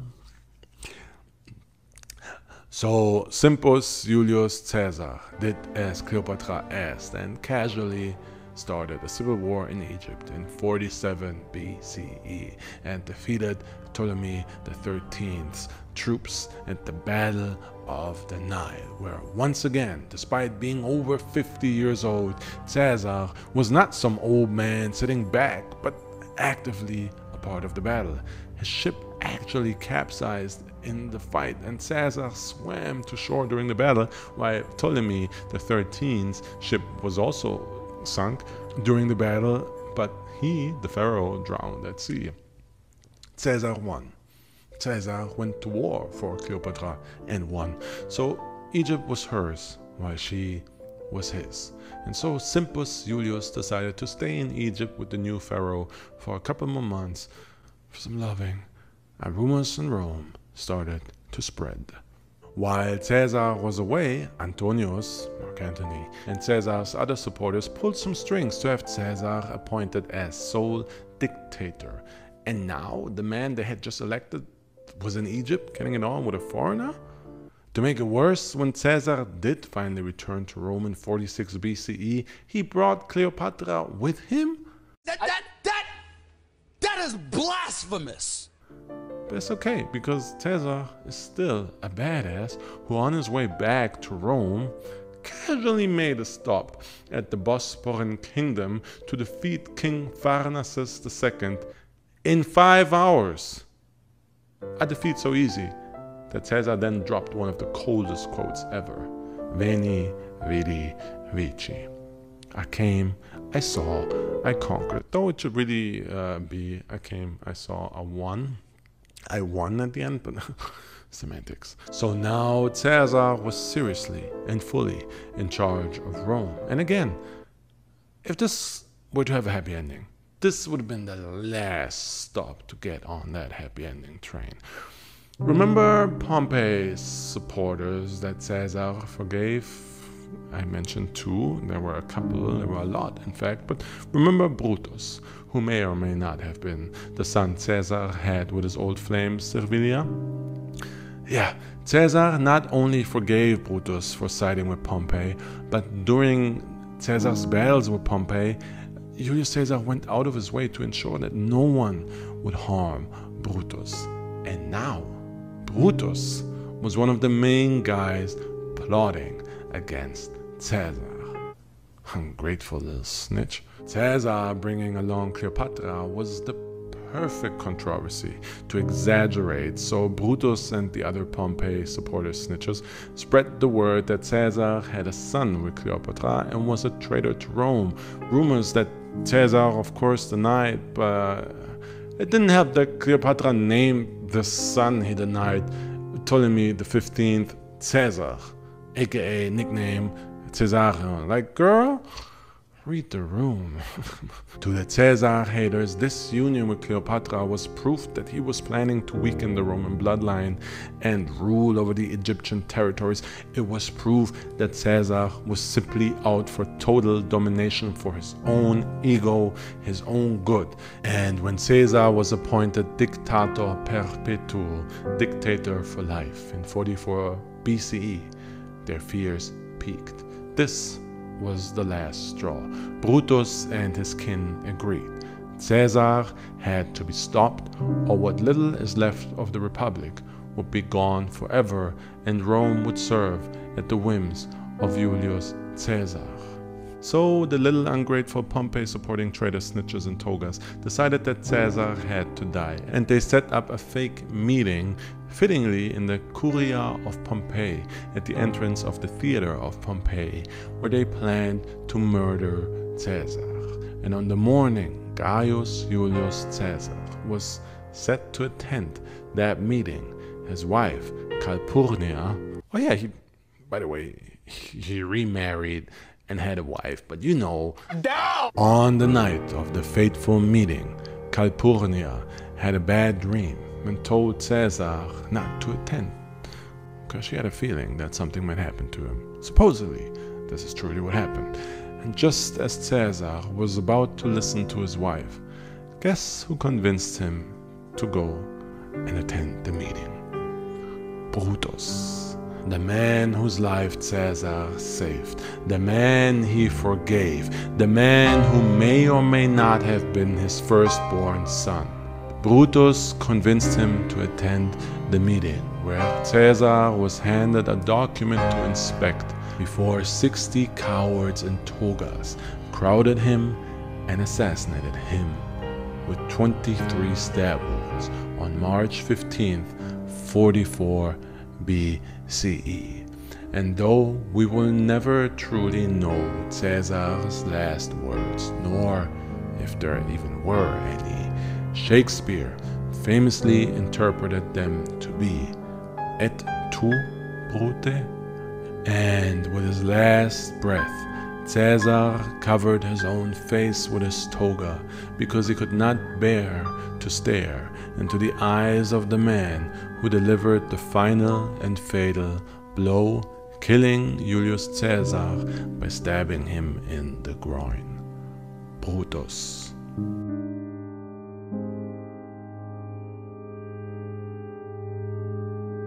Genghis Khan, you know the name of this feared conqueror. Red hair, green eyes, tall, strong, Khan of the Mongols. You probably heard legends of his violence, but do you know what a Mongol invasion really looked like during Genghis Khan's peak? The Mongol horde, well over 100,000 riders, would ride up on your city on so many horses you'd think an earthquake is coming. So you would hide behind your city's walls, but the Mongols would besiege your city and catapult pots of highly flammable liquids over your city walls, and they would follow that up with hundreds of arrow launchers, constantly firing 20-foot arrows into your city, many of them on fire, so that if you're not skewered by one, you're probably burning to death. And if you're not burning to death, then you can enjoy the hundreds of catapults that the Mongols are using to fling the heads of war prisoners into your city, the heads of your friends, your family, your children's heads. Meanwhile, the Mongol army would slowly march on your walls, but their front line would be entirely made up of war prisoners, your fellow soldiers, your brothers, your sister, your wife, your son, your daughter. That's who you're shooting arrows at first, from on top of your walls, before you even get the chance to shoot a single arrow at a single Mongol warrior. Your own people, your loved ones, are then forced to man the battering rams that are breaching your gates, and they are the ones forced to set up the thousands of ladders that the tens of thousands of Mongols will use to climb into your city, where they will slaughter everyone and rape those they don't. And when it's all said and done, and your city surrenders what's left of it, Genghis Khan will order his men to count all the survivors, men, women, and children, round them up, and then he will give each of his soldiers a number of people they have to kill over the next couple of days in order to fully eradicate your city from the face of the earth. That's what you were in for when Genghis Khan and his horde attacked. That's how Genghis Khan was able to set the foundation for the largest land empire the world has ever seen. Because of that fear, many just handed over their cities or countries rather than face the wrath of the great Khan, a man so violent that he did this scene from Game of Thrones in real life. I'm getting ahead of myself. Before we get to how Genghis Khan killed 10% of the world population or raped so many women that 1 in 200 people today are his descendants, before we do all that, let's start with how a baby boy was born into nothing and built his great empire all on his own.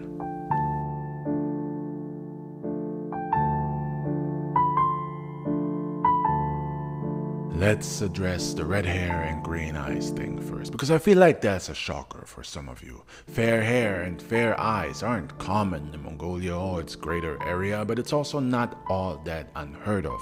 And the thing is, we don't really know what Genghis Khan looked like because there were no portraits of the man allowed, simply so that he couldn't be assassinated. But the one surviving report that is non-biased that we do have states that he had reddish, fair hair and green eyes. You know, so a little bit more torment and a little less Khal Drogo. But chill out, white supremacists, before you get all excited about whitewashing more history and have Chris Hemsworth play him, bro. Genghis Khan still had Asian features. I know some of the people now get excited like, damn, we might have to give Genghis Khan a better nickname, make him one of the good mass murderers, you know, like Alexander the Great or the Christians. Yeah, man, nothing like a little bit of controversial, lighthearted social commentary to start the video. But side note, I'm probably still gonna have some artwork in this video with him having dark hair, just because his appearance is highly disputed and I want to cover all my bases. So, birth. Let's start there. Oriental Thor was born in 1162, and it would be a while before he would be known as Genghis Khan. Right now, at the moment of his birth, he was just Temujin, and his father was the ruler of a Mongol clan at the time, a time where Mongolia was not united at all and actually consisted of a bunch of clans, many of which were in conflict with one another, really living that wild life, which is why the big fancy neighbor China actually called Mongolia the barbarian wildlands and built a wall at their border to keep those savages out. It's basically the same situation as Game of Thrones with the wall and the wildlings, you know? So this was the world Temujin was born into. And all this infighting also led to his father being poisoned by an opposing clan when Temujin was just 9 years young. And despite being the son of the fallen leader, Temujin, his mother, and the siblings and their closest associates were abandoned by the clan. Basically like Khaleesi after Khal Drogo dies, but also on some real Khaleesi thing, fellow fair-haired Temujin rose from a nobody to a somebody, and his transition into a badass also started with the death of his brother. At 14 years young, Temujin killed his half-brother. Not for no reason either, man.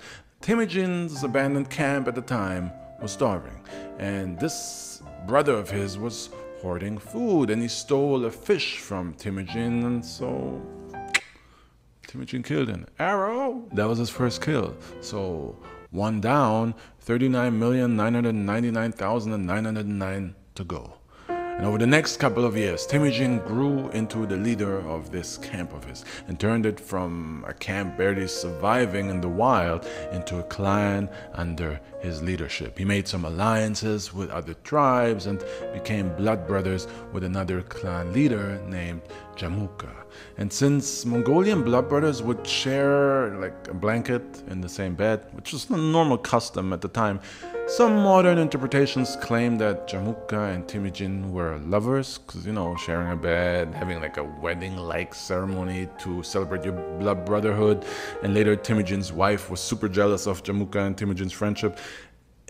The signs are there and it points towards them being lovers. It's very unlikely that they were, but hey, even if they were, man, everyone's gay once in a while. So with Jamukha at his side, Temujin found himself at the head of an army of 5,000 men. And it was time to find a wife. And a wedding is also an opportunity to grow the clan further. So Temujin honored an arranged marriage that his father had set up years prior.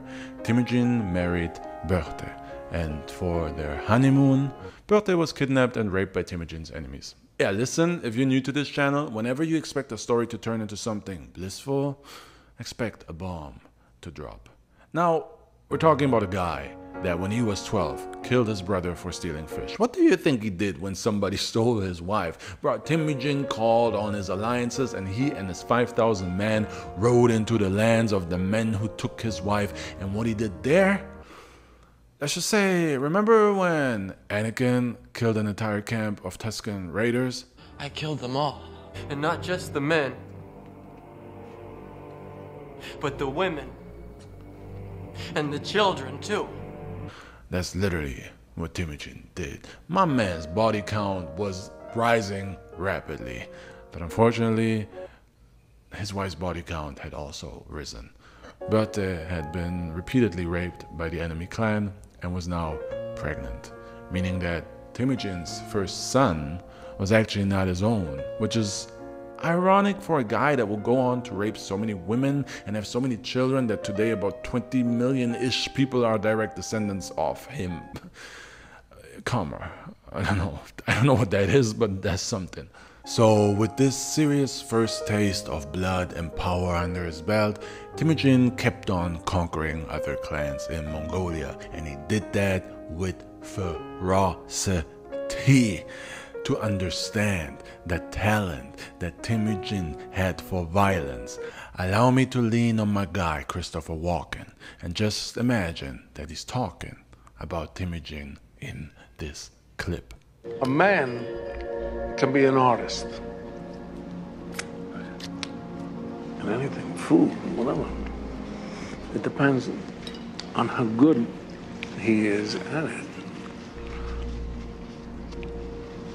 Creasy's art is death. He's about to paint his masterpiece. Temujin's violent conquest scared half the other tribes into just joining his rule without a fight, and over the years, Temujin built his following up to 200,000. He was a rising star, and that eventually put a strain on his friendship with Jamuka. Coming from nothing, Temujin believed in a meritocracy, where one's value is not determined by one's birth, but by one's talent, by merit. Jamuka, on the other hand, believed in an aristocracy, and the divide between the two best friends grew so large that the Blood Brothers split their clan in two.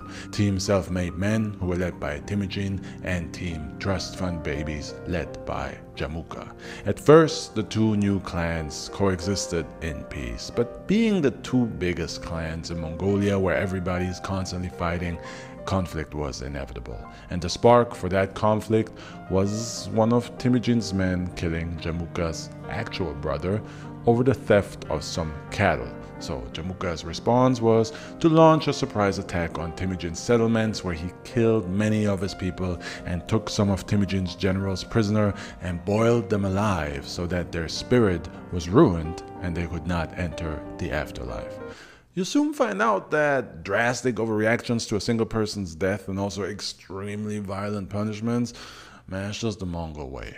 So Temujin suffered his first taste of defeat, and this loss, this embarrassment at the hands of his former best friend is basically where Temujin had his Rocky moment and was just like, it ain't about how hard you hit, it's about how hard you can get hit and keep moving forward, how much you can take and keep moving forward.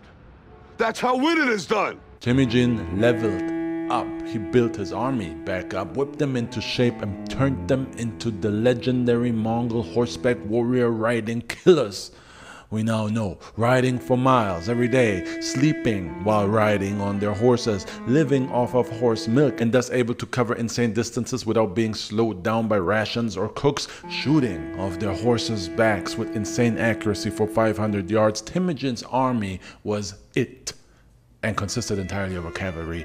They were way ahead of any other army at the time, and in terms of speed, efficiency, combat ability, and ferocity, forget about it. They were so elite that even China took notice and hired Temujin and his men as mercenaries. This army, this machine of slaughter, was ready to get revenge on Jamuka. So when they fought again, they whooped the army of Temujin's former blood brother, and when Jamuka ran away from the battle to another clan for shelter, Temujin took 80,000 of his men and rolled over that other sheltering clan as well, chasing Jamuka into seeking refuge at yet another Mongolian clan. And they weren't about to invite Temujin's wrath to their front door, so their generals were like, Jamuka, bro. They wrapped that dude up and turned him right over back to Temujin in order to trade for their safety. So Temujin boiled those traitor generals alive because they're traitors, and Temujin does not like traitors, and they do not deserve to enter the afterlife. Yeah, that backfired. And Jamuka, Temujin still had love for his former best friend and gave Jamuka a chance to renew their blood brotherhood and for him to join his ranks. But my man, Jamuka, Jamuka refused, preferred to keep his honor intact, and demanded to be executed. In respect of Jamuka's giant balls that were said to have filled the whole tent when these negotiations took place, Temujin honored him and killed Jamuka without shedding any blood. That was a whole thing back in the day. You know, you kill honorable people without shedding any blood. And that sounds super poetic at first until you find out that that killing without shedding any blood was Temujin having him killed by having his spine snapped. No blood spilled. Bro, winning. My man is walking up in the afterlife like, hey, no spine, just with his walker. Hey, yo, where the party at? So now, with the defeat of his best friend in 1206, 35 years after his father's death, at the age of 44, Temujin had united all of Mongolia and became the ruler of all the Mongols, and thus he was given a title that translates to universal ruler. He was given the title Genghis Khan. And this was only the beginning of the legacy we remember today.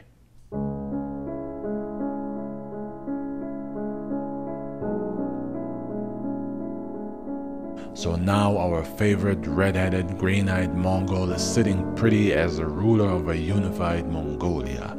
And since he used to do some mercenary work for China, remember back in the day, he knew that a suddenly unified neighbor isn't going to be in China's interest. So he wanted to make the first move, as a united Mongolia. He sent a peace envoy to the Jin Empire, which ruled parts of China at the time, to initiate peace talks. So China, the Jin Empire, they killed the envoy.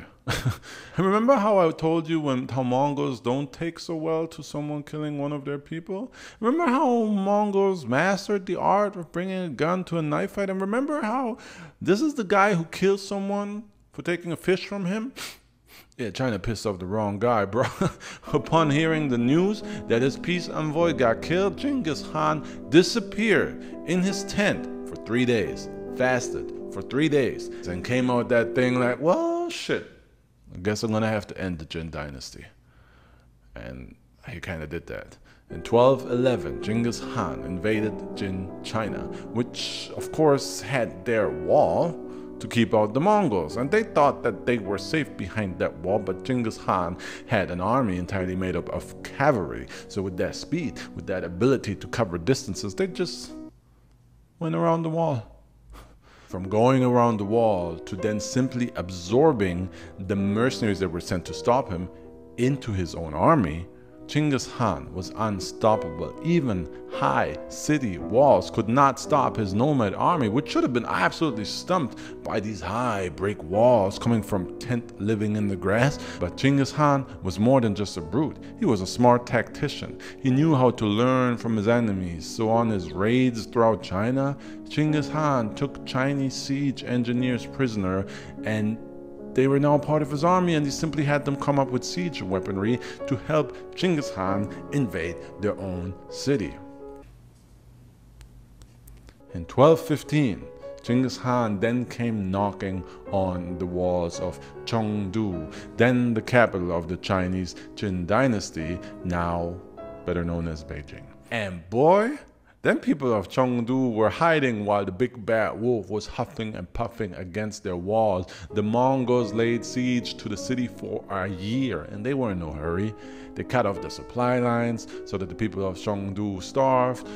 Genghis Khan's army was patiently building that siege weaponry, and after a year, they sacked the city, slaughtered the starved and weakened Chengdu army, and then pillaged and raided and murdered and raped all over the city for a whole entire month. And the message was clear. Genghis Khan could not be stopped. And you don't say no to him, and you certainly do not kill his envoys. So the next target on Genghis Khan's hit list said no to him and killed his envoys. And in response, Genghis Khan wiped out a whole empire from the face of the earth. The Khawarizm Empire was located between China and Europe, and it was, at its time, considered the greatest power in the Muslim world, and it contained major parts of the Silk Road, which Genghis Khan wanted to bring under his control entirely so that he could better facilitate trade between the Mongol Empire, the Islamic lands, and Europe, because all that trade on that Silk Road, man, that was money in Genghis Khan's bank. You get me? Ching, ching, getting paid over here. So good relations with the trading nation of Otrar, located within the Khawarizm Empire, were in Genghis Khan's interest. And so in 1218, Genghis Khan sent a Mongol trading caravan to Otrar. At the time, the city was governed by a man named Inalchuk, and Inalchuk didn't feel like engaging in trade with the Mongols, and he had the caravan slaughtered. Nobody knows why, but there could be many reasons: resentment of the Mongols or fear of them smuggling spies into the kingdom. Who knows? Both are valid reasons. After everything I just told you about their siege and war practices, can you blame anyone for resenting the Mongols? And the fear of spies, that was legit, because Genghis Khan would constantly send tactical spies into lands he wished to conquer or where he had interests, and he had his spies find out what's what in the city, you know, get in on the gossip amongst the nobles and use that drama to spread lies, to divide the city psychologically and create inner turmoil to then make it easier to conquer. It was a literal Game of Thrones of the time. So whatever reason the governor of Otrar, Inalchuk, had to slaughter the Mongol caravan, it could well be justified. But the slaughter meant that only one rider returned to Genghis Khan to report that his trading efforts ended in blood. And you know, at this point, how my guy reacts, right? But actually this time, at this stage in his life, Genghis Khan kind of wanted to avoid war these days. He just preferred to have his reputation, the reputation of violence and the fear it inspired. He wanted that to get the job done. And Genghis Khan actually sent back 3 more diplomats, 2 Mongol diplomats and 1 Muslim diplomat. Though this time, they went straight to the Shah of the Khawarizm Empire, Muhammad II, and they demanded, with urgency, that Inalchuk must be punished for what he did, for killing a Mongol caravan. And of course, the Shah Muhammad had heard of what happens when you oppose the Mongols, and he was a reasonable man. So he beheaded the Muslim diplomat and disrespectfully cut off the sacred beard of the other 2 Mongol diplomats and sent them back. AKA, he was letting Genghis Khan know, just bring it, bitch! So Genghis Khan decided, yeah, I'm gonna bring it. And he ended the entire empire. And when I say empire, I mean empire. The Khawarizm Empire had been ruling over vast areas of lands for 150 years, and it covered an area of around 3 million square meters, which for reference, that's 5 times the size of France. And Genghis Khan decided he would end it all. Burn it all to the ground, wipe it off the face of the earth, and then he literally did that in 2 years, city by city. And every one of those cities could look forward to the siege scenario I outlined in the beginning of the video, to shooting at their own wife, friends, and kids being marched in the front lines, to being sacked, raped, slaughtered, and somehow probably even worse things. So some of these cities within the Khawarizm Empire were rightfully terrified when they heard the Mongol army was approaching, but the disrespect of the Shah and Inalchuk could not be redeemed. So even when generals or soldiers of the besieged cities defected or helped the Mongols sack their own city in return for mercy, Genghis Khan had the cowardly traitors executed and still sacked the city. And many times, he then had his soldiers count the city's survivors, men, women, and children, round them up, and gave each of his soldiers a quota of humans to execute to make sure the punishment is absolute. If you look up no chill in the dictionary, you'll find a picture of Genghis Khan. As for Inalchuk, the man who set this whole thing in motion by slaughtering the Mongol caravan, Genghis Khan gave specific orders to his army that Inalchuk was not to be harmed until the Khan himself got his hands on him. And when Genghis Khan did get his hands on him, he poured melted silver in Inalchuk's eyes, mouth, and ears. No chill. And you know what? Before all this went down, Genghis Khan had actually sent the Shah Muhammad a letter that read, "I am master of the lands of the rising sun, while you rule those of the setting sun. Let us conclude a firm treaty of friendship and peace." And then they had to go and give his diplomats an unwanted shave. Shame. These conflicts give you an idea of what Genghis Khan was about in a nutshell, and how this man was able to establish the foundations of an empire that later became larger, way larger than the Roman Empire ever was. A foundation of fear, because anyone who refused to join was wiped off the face of the earth by Genghis Khan's superior army, and then served an example of extreme cruelty that in turn scared others into just flat out joining the empire. That's how the Mongol Empire started under Genghis Khan, and reaching its territorial peak under his grandson Kublai Khan, became the largest land empire ever. And still, Genghis Khan was just a man, and he died like any other man, with a woman biting his dick off.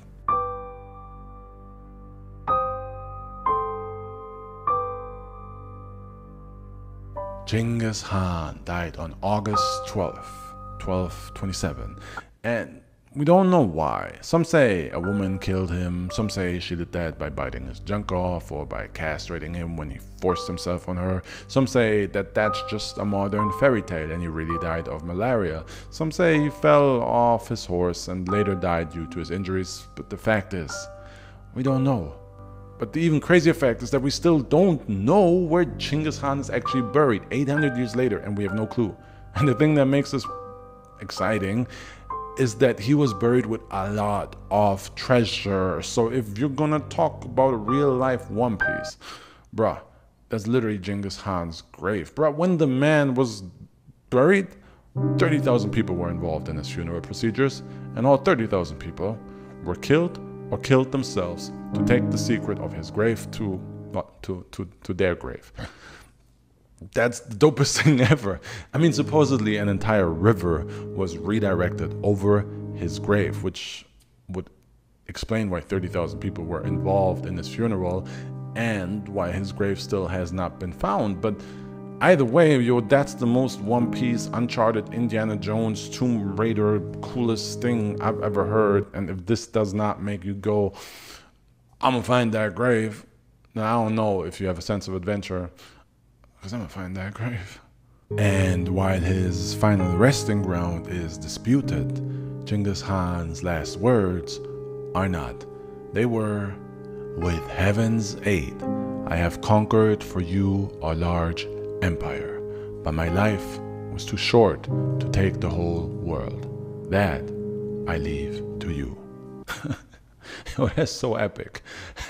That's so epic. And that marks the ending of a life that caused a lot of bloodshed, but also did a lot more than that. While he was an absolute demon to all those who opposed him, within the Mongol Empire, Genghis Khan did good.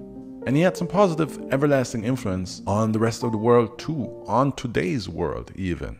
Within the Mongol Empire, women had more progressive rights than in a lot of other places at the time. They could divorce, and their men were expected to listen to them. And in fact, men were so expected to listen to their women that it was common for a man to marry an older woman, since she was then considered wiser and able to give advice and guide him.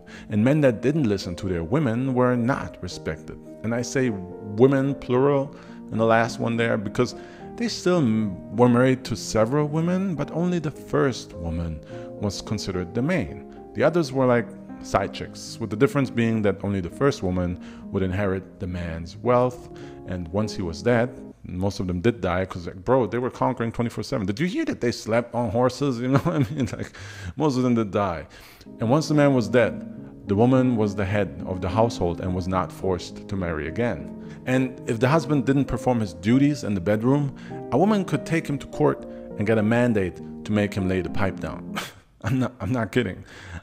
The Mongols also introduced the first form of a passport for trader safety, which made the Silk Road flourish. And it is said that throughout the Mongol Empire, which at its peak was 24 million square kilometers. That's 5 times bigger than the Roman Empire, and that's 17% of the entire planet's land mass covered by the Mongol Empire.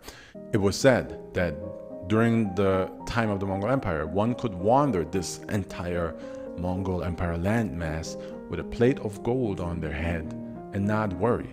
The Mongols also established a postal system with fresh horses at every stop, allowing riders to cover 200 miles a day. They created a set of laws that every citizen had to abide by, and that was as progressive as banning slavery and wife kidnapping. Well, slavery of Mongols, but at least one form of slavery was banned. The Mongols also famously had a meritocracy, meaning it didn't matter who you were born as, it only mattered what you brought to the table. Anyone could rise through the ranks anywhere in the Mongol Empire, even enemies, if they proved merit and loyalty. I mean, respected enemies that Genghis Khan fought became generals in his army later on because he was just like, bro, you can fight. You know, as long as you showed loyalty to the Mongol Empire and accepted Genghis Khan as the ruler, you were kind of good. You were even allowed to practice any religion. The Mongols even supported other religions with tax exemptions for places of worship, and Genghis Khan himself, on some real Ragnar Lothbrok thing, often consulted with leaders from various other religions to learn their ways. So, was Genghis Khan evil? Let me answer that question with a question. Was Alexander the Great evil? No? Let's just say that at the end of the day, the Avengers would come for both Genghis Khan and Alexander. And at the time, more than today, the line between good and evil greatly depended on which side of the line you were standing on. Take Alexander the Great. The Persians still hate the man, and rightfully so. And to the Mongols, Genghis Khan is a hero, and it makes perfect sense from their point of view. One man's terrorist can be another man's freedom fighter. And in our westernized world, if you plunder from west to east, you're great, like Alexander. If you do the same from east to west, you're a barbarian, like Genghis. And with that in mind, let's get excited about the next episode in this series. Napoleon Bonaparte. Let's start this video with an important fact. My man was not short. I repeat, Napoleon was not short. Napoleon was 5'6", which is exactly the height of this guy. For his era, Napoleon's height was perfectly average, if not slightly above average, and this whole Napoleon is short with a big head and small hands thing was just genius propaganda by his enemies to counteract the fear that Napoleon inspired all across Europe. And if you're wondering how much fear that was, later writers went on to call Napoleon Bonaparte the god of war. Enough said. But I still have like things to say for like over 30 minutes, so not enough said. Please keep watching. All of Europe feared Napoleon because Napoleon clapped everybody's cheeks, and not only once neither, man. This guy won the title, the rematch, and the rematch's rematch, and the rematch's rematch. You get the point. Bonaparte was the undisputed pound for pound boss of Europe and made all the other kings his sons. So let's do a full biography on Papa Napoleon.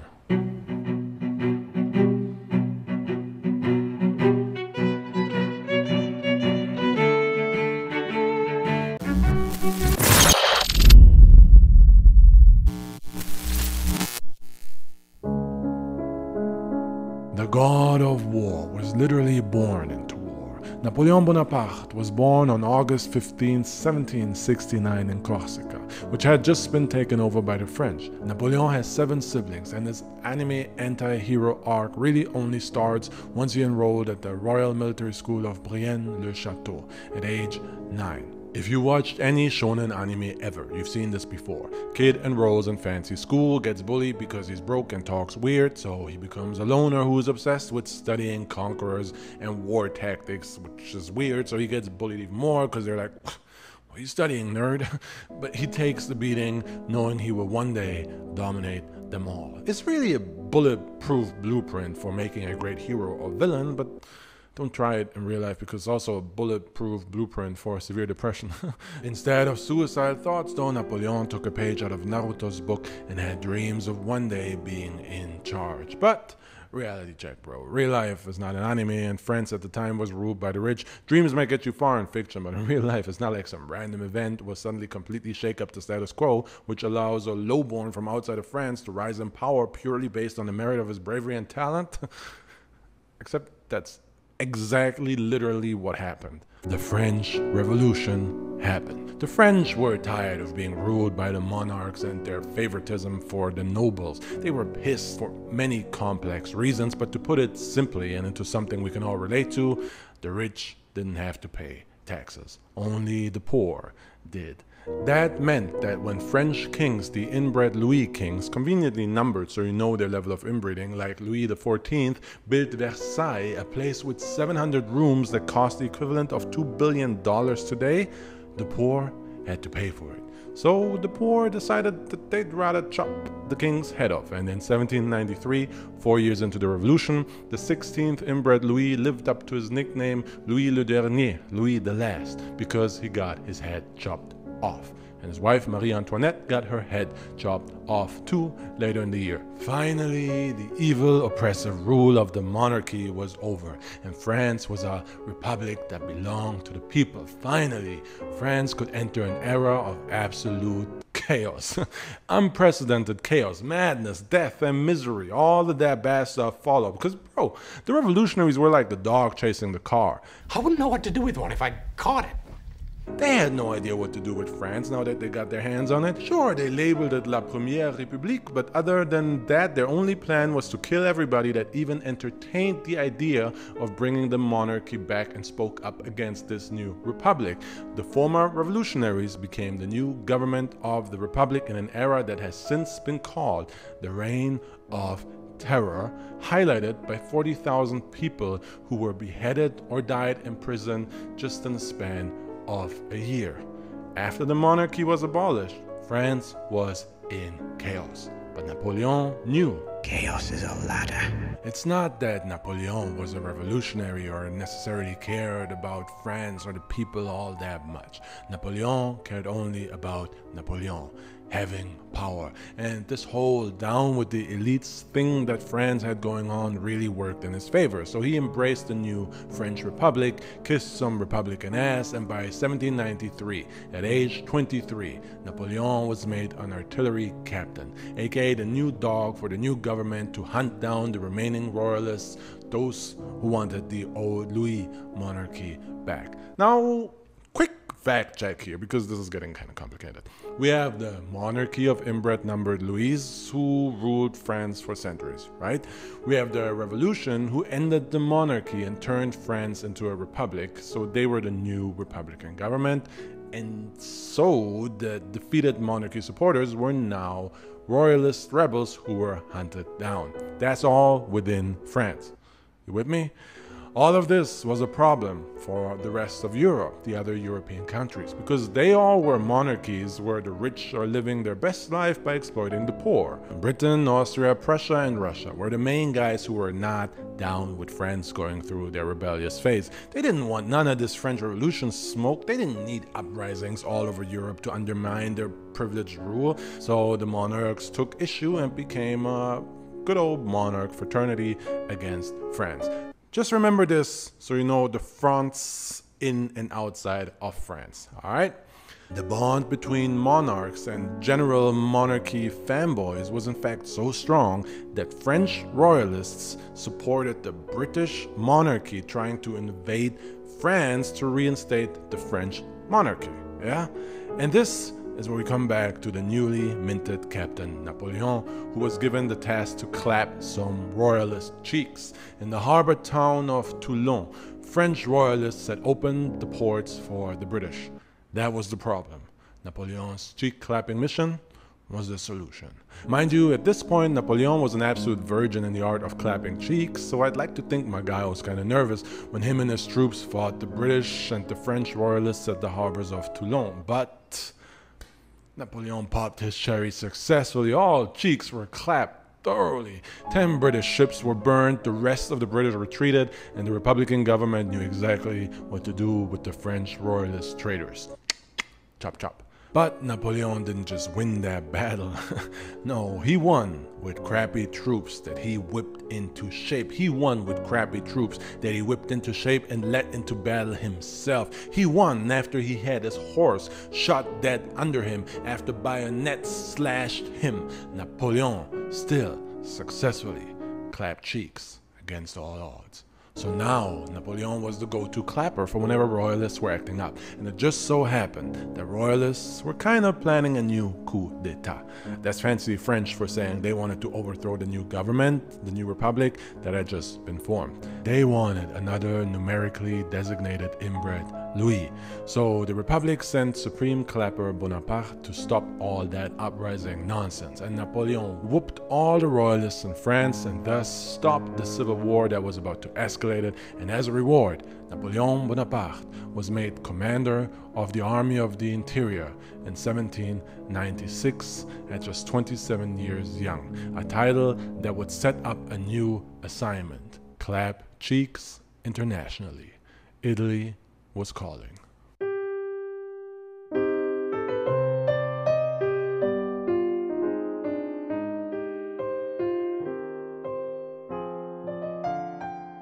So while all this trouble was going on within France, they also had trouble at their borders. Because I repeat, the other monarchies in Europe really disliked the whole beheading kings and queens thing France had going on and wanted to set an example that this type of stuff does not fly. So the French threw the chopped off heads around to show that this type of stuff does indeed fly. Oh, that was a bad joke. The rest of Europe did not recognize France in any way, and les enfants de la patrie came under fire from all borders. And one of those borders was Italy, where the Austrians had set up shop and fought the French for years. A real slow jam battle that the French were losing, and after years their army was malnourished, not motivated, and just a bunch of scrubs, really. So when this new 27-year-old commander, Napoleon, arrived at the scene talking about clapping Austrian cheeks to some Italian tunes, the military veterans laughed at him like, what's he gonna change after years of... So Napoleon won the war in 2 weeks. Bruh. I'm telling you, this guy was on some real Braveheart thing when it came to motivating and leading troops. Man was all like, immortality! Take it! It's yours! Just so you understand, Napoleon winning with this army was like LeBron dragging the crappy Cleveland roster to a championship. The French won thanks to the pure genius of Napoleon and his bravery of actually joining them at the front lines. Napoleon outmaneuvered the Austrians at every turn with speed and splitting the enemy army up into smaller fractions by cutting off supply lines, forcing them into battles where his cavalry and his soldiers just blitzed them.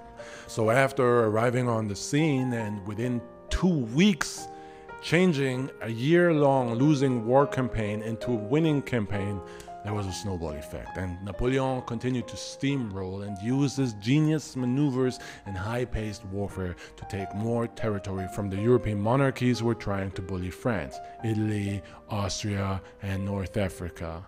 Yeah, I know, North Africa must be like, what do you say fuck me for? I know they're not European, but the reason Napoleon campaigned through North Africa was because France was locked in a stalemate with the British forces elsewhere, and the British had some things going on in Egypt, so Monsieur Bonaparte visiting Egypt was an attempt to tip the war in France's favor.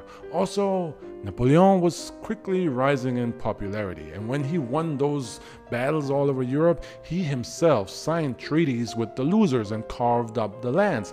He had no business doing that. That's like LeBron being the coach and le GM, and the actual head coach and GM feeling like an idiot.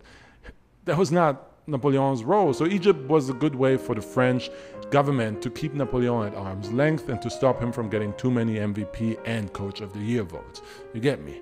But Napoleon used Egypt to his advantage. For him, it was a way to follow in the footsteps of his idols, Alexander the Great and Julius Caesar, by literally following in their footsteps, because they used to be in Egypt too. That was kind of poorly phrased. I think we should... he's sleeping. I was going to say, should we cut that? But he's sleeping. He's so cute. In 1798, Napoleon traveled to Egypt with a bunch of scholars and set up a science institute.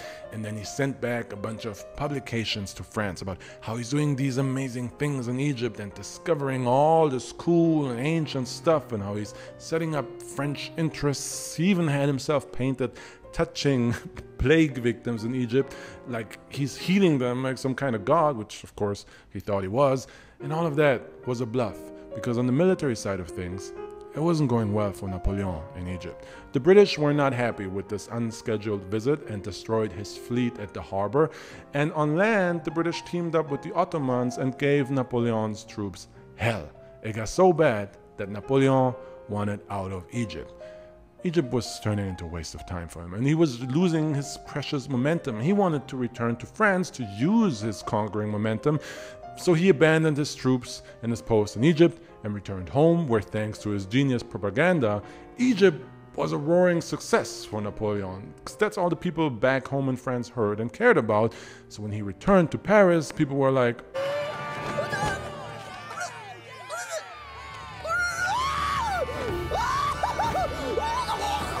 and Napoleon was like, I'm here! Only to find out that his wife had cheated on him while he was gone. Look, here's a guy who basically ascended to godlike status in his country and literally made his country bigger, literally, and his wife still cheats on him. It just goes to show that it's not the size of your country that matters. You get me? Also, his wife, Josephine, was kind of known to belong to the streets, but Napoleon had married her because she was hot and she had status. Fair enough. And it's not like he wasn't cheating on her too, but still, Napoleon went through a sad mixtape phase, wrote a sad letter about her cheating that the British then intercepted and published to embarrass him and push their propaganda of Napoleon being the short, big-headed, soft-bumbling fool. But for now, Napoleon had to climb the ladder of chaos in France, which was absolute chaos, divided and on the brink of civil war. Years later, life without the monarch still wasn't what it was advertised to be. Way too many heads were rolling, people were starving, there was thieving, there was poverty, there was chaos, no structure, no security. It was bad. Enter Napoleon Bonaparte, fresh off of conquering land and some epic Egypt propaganda, even though that was a failure. The people loved him. He was the people's champ, loved by the millions and millions. So Napoleon had an idea. Hey, salut, bonjour, bonjour, ça va, ça va? Yeah, ça va. I have an idea. Let's like overthrow the government and do a new government headed by 3 consuls. Maybe I should be one of them. You know, just one of 3. Not like I'm ruling, just un, deux, trois, one of 3. But maybe I should be the first of the 3 consuls. There's 3, but I'm first. All consuls are equals, of course, but I'm more equal. Égalité. So basically, Napoleon hijacked a coup d'etat that was already in the works before he even returned to France.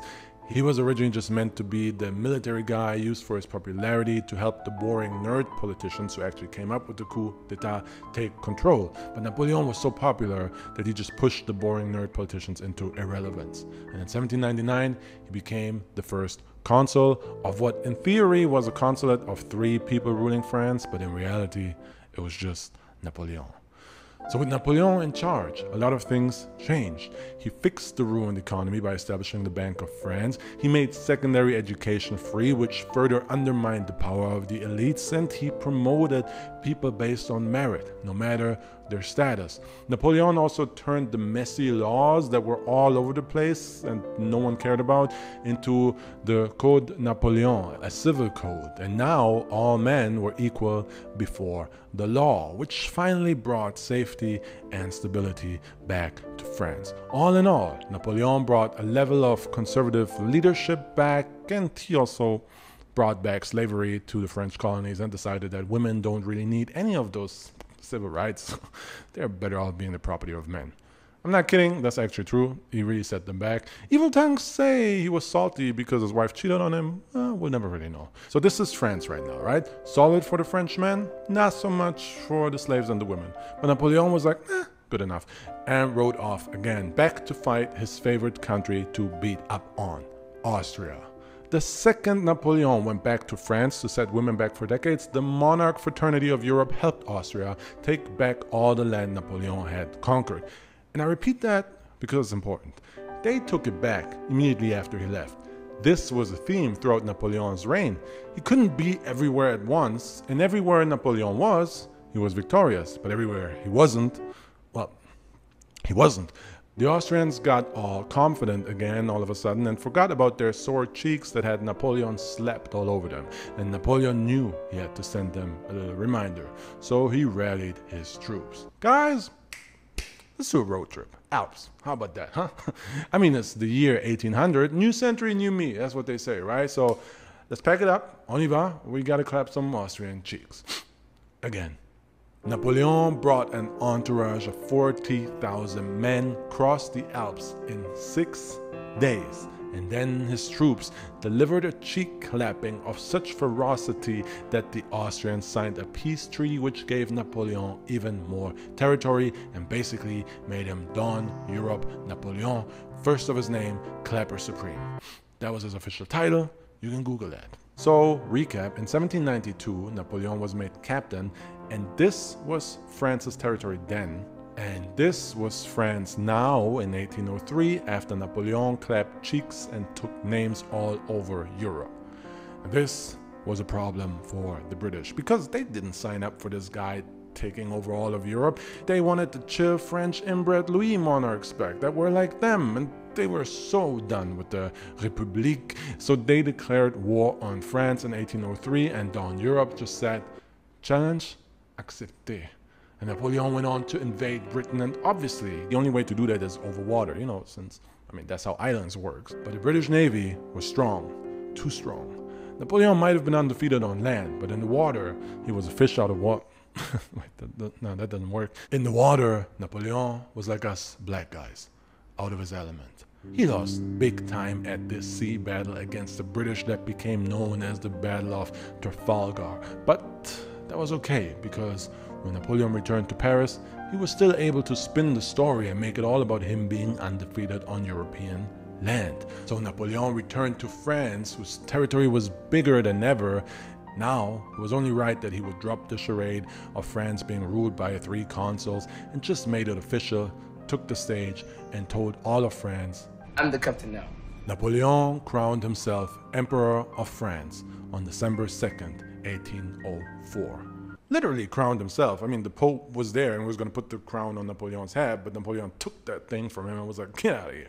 I'm going to crown myself Emperor Napoleon Bonaparte. Don Europe, first of his name, Clapper Supreme. At 35, he was the Emperor of France. No pressure, but I'm turning 34 next year.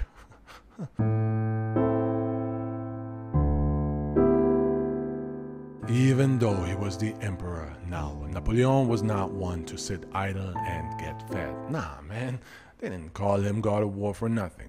Exactly 1 year after his coronation, Napoleon went back on another war campaign. This time he took his wife Josephine with him because now that he's emperor, he can't have her messing around. Plus, she didn't exactly have any civil rights anymore, so it's not like she could complain or refuse. Napoleon left for yet another battle. And if this was a movie, I call this bad writing, but I'm serious. He fought against the Austrians. Again.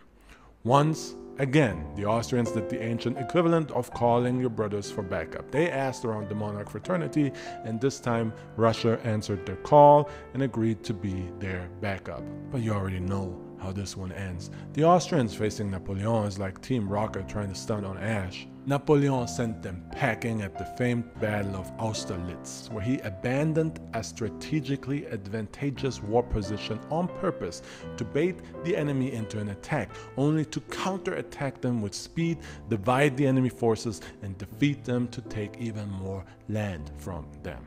Classic Napoleon. This guy could not be stopped. And to summarize Napoleon's battle with the Austrian Empire, Austria got whooped by Napoleon in Italy in 2 weeks. Then he crossed the Alps in 6 days to whoop them again. Then they pulled the I'm getting my big brother's card and still got whooped. That is why to this day, we still call all Austrians the sons of Napoleon. So now that he dispelled all doubts about who Austria's daddy is, Emperor Don Europe Napoleon, first of his name, Clapper of Cheeks, father of Austria, figured it was time to really lay his meat on the table and make Europe his once and for all. It was time to conquer Russia.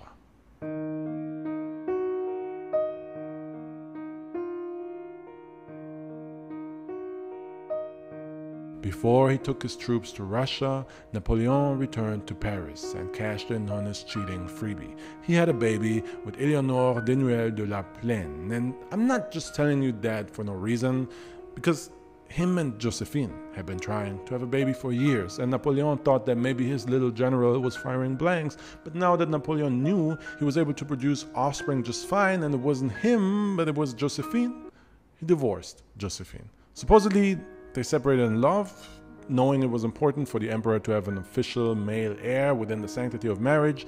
So Josephine was out, and Napoleon married Marie-Louise, the daughter of, wait for it, the daughter of the Emperor of Austria. when I tell you, Napoleon took everything Austria had to offer. So, to celebrate this new marriage and show his love to his new wife, Napoleon decided it was time for a honeymoon in Russia without his wife. Also not a honeymoon at all, but a war campaign without his wife in Russia. Napoleon left for the Russian war. In 1812, Napoleon took his biggest army yet into Russia. 650,000 men assembled from all his territories. Taking over Russia would complete his conquest of Europe, except for the British, but we don't care about islands because we don't like water around here. This was going to be the end game, and 650,000 men marched into Russia. Less than 100,000 returned. Russia was a complete disaster for Napoleon. The Russians had learned that when Napoleon wants to fight, you don't fight. They knew his advantage was speed, so they just ran away from him and scorched the earth to slow his army down on their trek through Russia. This took away Napoleon's speed, and the battles he fought against the Russians on his way to Moscow were dragged out fights against an army that was retreating into safety while Napoleon's army was following them, living off of scorched earth, starving, exhausted, and decimated by the time they reached Moscow. With only 130,000 men, Napoleon marched into Moscow, and then the Russians basically just abandoned the city and burned it. Napoleon found nothing of value here, but he was convinced that the Russians would now come and fight for their prized city and that he could defeat them in a battle in Moscow, but they didn't. They didn't fight. They just left him waiting in Russia, waiting for a fight that never came, but what did come was the Russian winter. And Napoleon was stuck in a burned down Moscow with his road back home being equally burned down scorched earth. He was trapped. This was a real problem. Winter in Russia was cold as hell and unforgiving, and the road home had nothing to give of value. Napoleon had made a major tactical error and had to retreat in a hurry if he wanted any of his troops to survive. And the Russians knew that. So on his retreat, they attacked the French troops here and there, and things got so bad that Napoleon eventually carried poison with him, ready to end his life rather than being captured. But in the end, he survived, and he returned home, as I said, with less than 100,000 men. But still, his army was beaten and broken for the first time. But the first time was all the European monarch fraternity needed. They kicked Napoleon while he was down, obviously. And in the Battle of Leipzig that followed, Napoleon gathered up the rest of his army and allies, making it close to 200,000 men that were fighting against the 300,000 men on the side of the Austrian, Prussian, Russian, and Swedish allied troops. The Battle of Nations in Leipzig. 500,000 people going at it. All those who had previously been beaten by Napoleon were out to finally defeat their now wounded nemesis. And they did. The clapper had become the clappee. Emperor Don Europe Napoleon, first of his name, Supreme Clapper, father of Austria, was no more. His own country turned on Napoleon, and he was forced to abdicate. That's a fancy word for saying he had to give up the throne, by the way. I remember when I was a kid, I had to look that word up, and I hated it.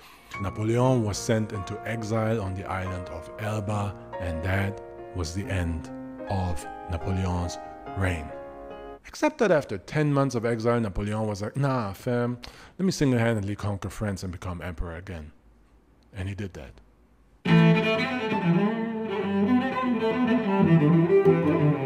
Back in France, Louis, the inbred number 18, was in charge, and life was back to being what it was like before the revolution ever took place. France was kind of a monarchy again, and the rest of the European monarchies were happy. So imagine everyone's face when they heard Napoleon escaped his exile and was back in Paris like, surprise, bitches. Big Daddy Bonaparte was back, and this time he was the rebel. And this is like, what, the third rebellion in France now over the last 20 years? Whatever. Napoleon marched his little rebel army through France, and King Louis was confident he could end Napoleon's rebellion before it ever really starts. So Louis XVIII sent the royal army to confront Napoleon with bad intentions. And confront Napoleon with bad intentions, they did. But my guy just stood there, and Napoleon was like, who's gonna do it then?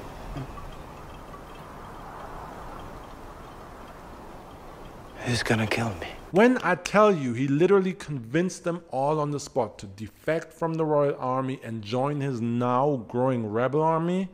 Fam, bruv, Napoleon took back the throne without firing a single shot. The people were on his side, the army was on his side, and soon Napoleon's rebellion grew so big that there were no royal supporters left, and the inbred king number 18 had to flee the country. Napoleon was back in charge of France, and the rest of Europe was just like, are you fucking kidding me? We just exiled this guy. Fuck, yeah, he's back. Start up the propaganda machine, make him even shorter. So the European monarch fraternity got back together, and this time, they didn't even declare war on France. No. This time, they specifically declared war against Napoleon Bonaparte, a bunch of monarchies teaming up and specifically declaring war against the one man that threatened everything they stood for. That's gangster, man. You know, I'm Napoleon, that's gangster. Hell, even the French monarch Louis XVIII joined the monarch fraternity and declared war on Napoleon and joined the fight. You know, but in a kind of useless way, kind of like Batman when Superman and Wonder Woman fought Doomsday. So it all had to end in a battle for the future of Europe, and that battle was at Waterloo. June 18th, 1815, 72,000 French under the command of Napoleon Bonaparte fought against the British, Dutch, Belgian, and German allied forces. 68,000 men under the command of the Duke of Wellington, with support of 45,000 Prussians. A battle that's really worth its own video, but the gist is that Napoleon's army wasn't much of an army anymore. They were young, inexperienced conscripts. He had no cavalry to execute his trademark high-speed warfare. Napoleon was once again LeBron James dragging a crappy team into battle, except this time he was not prime LeBron, he was old man LeBron. And in the Battle of Waterloo, Napoleon made tactical mistakes. This 45-year-old Bonaparte, who had overcome exile and retook his country, was exhausted and finally beaten by his enemies for good. Napoleon lost at Waterloo. After 100 days back in power, Napoleon had to give up the throne again, this time for good, and he was exiled to St. Helena. And when I say exiled, I mean exiled for real this time. St. Helena is here. Bro, they were so done with Napoleon, they exiled him to the end of the world and had ships patrolling the island to make sure Napoleon never escapes again. And Bonaparte lived out the rest of his life on the island until he died at the age of 51 in 1821, and his supposed last words were, "To die is nothing, but to live defeated and without glory is to die every day." That's a bit dramatic, but it sounds cool. Yeah, I get it.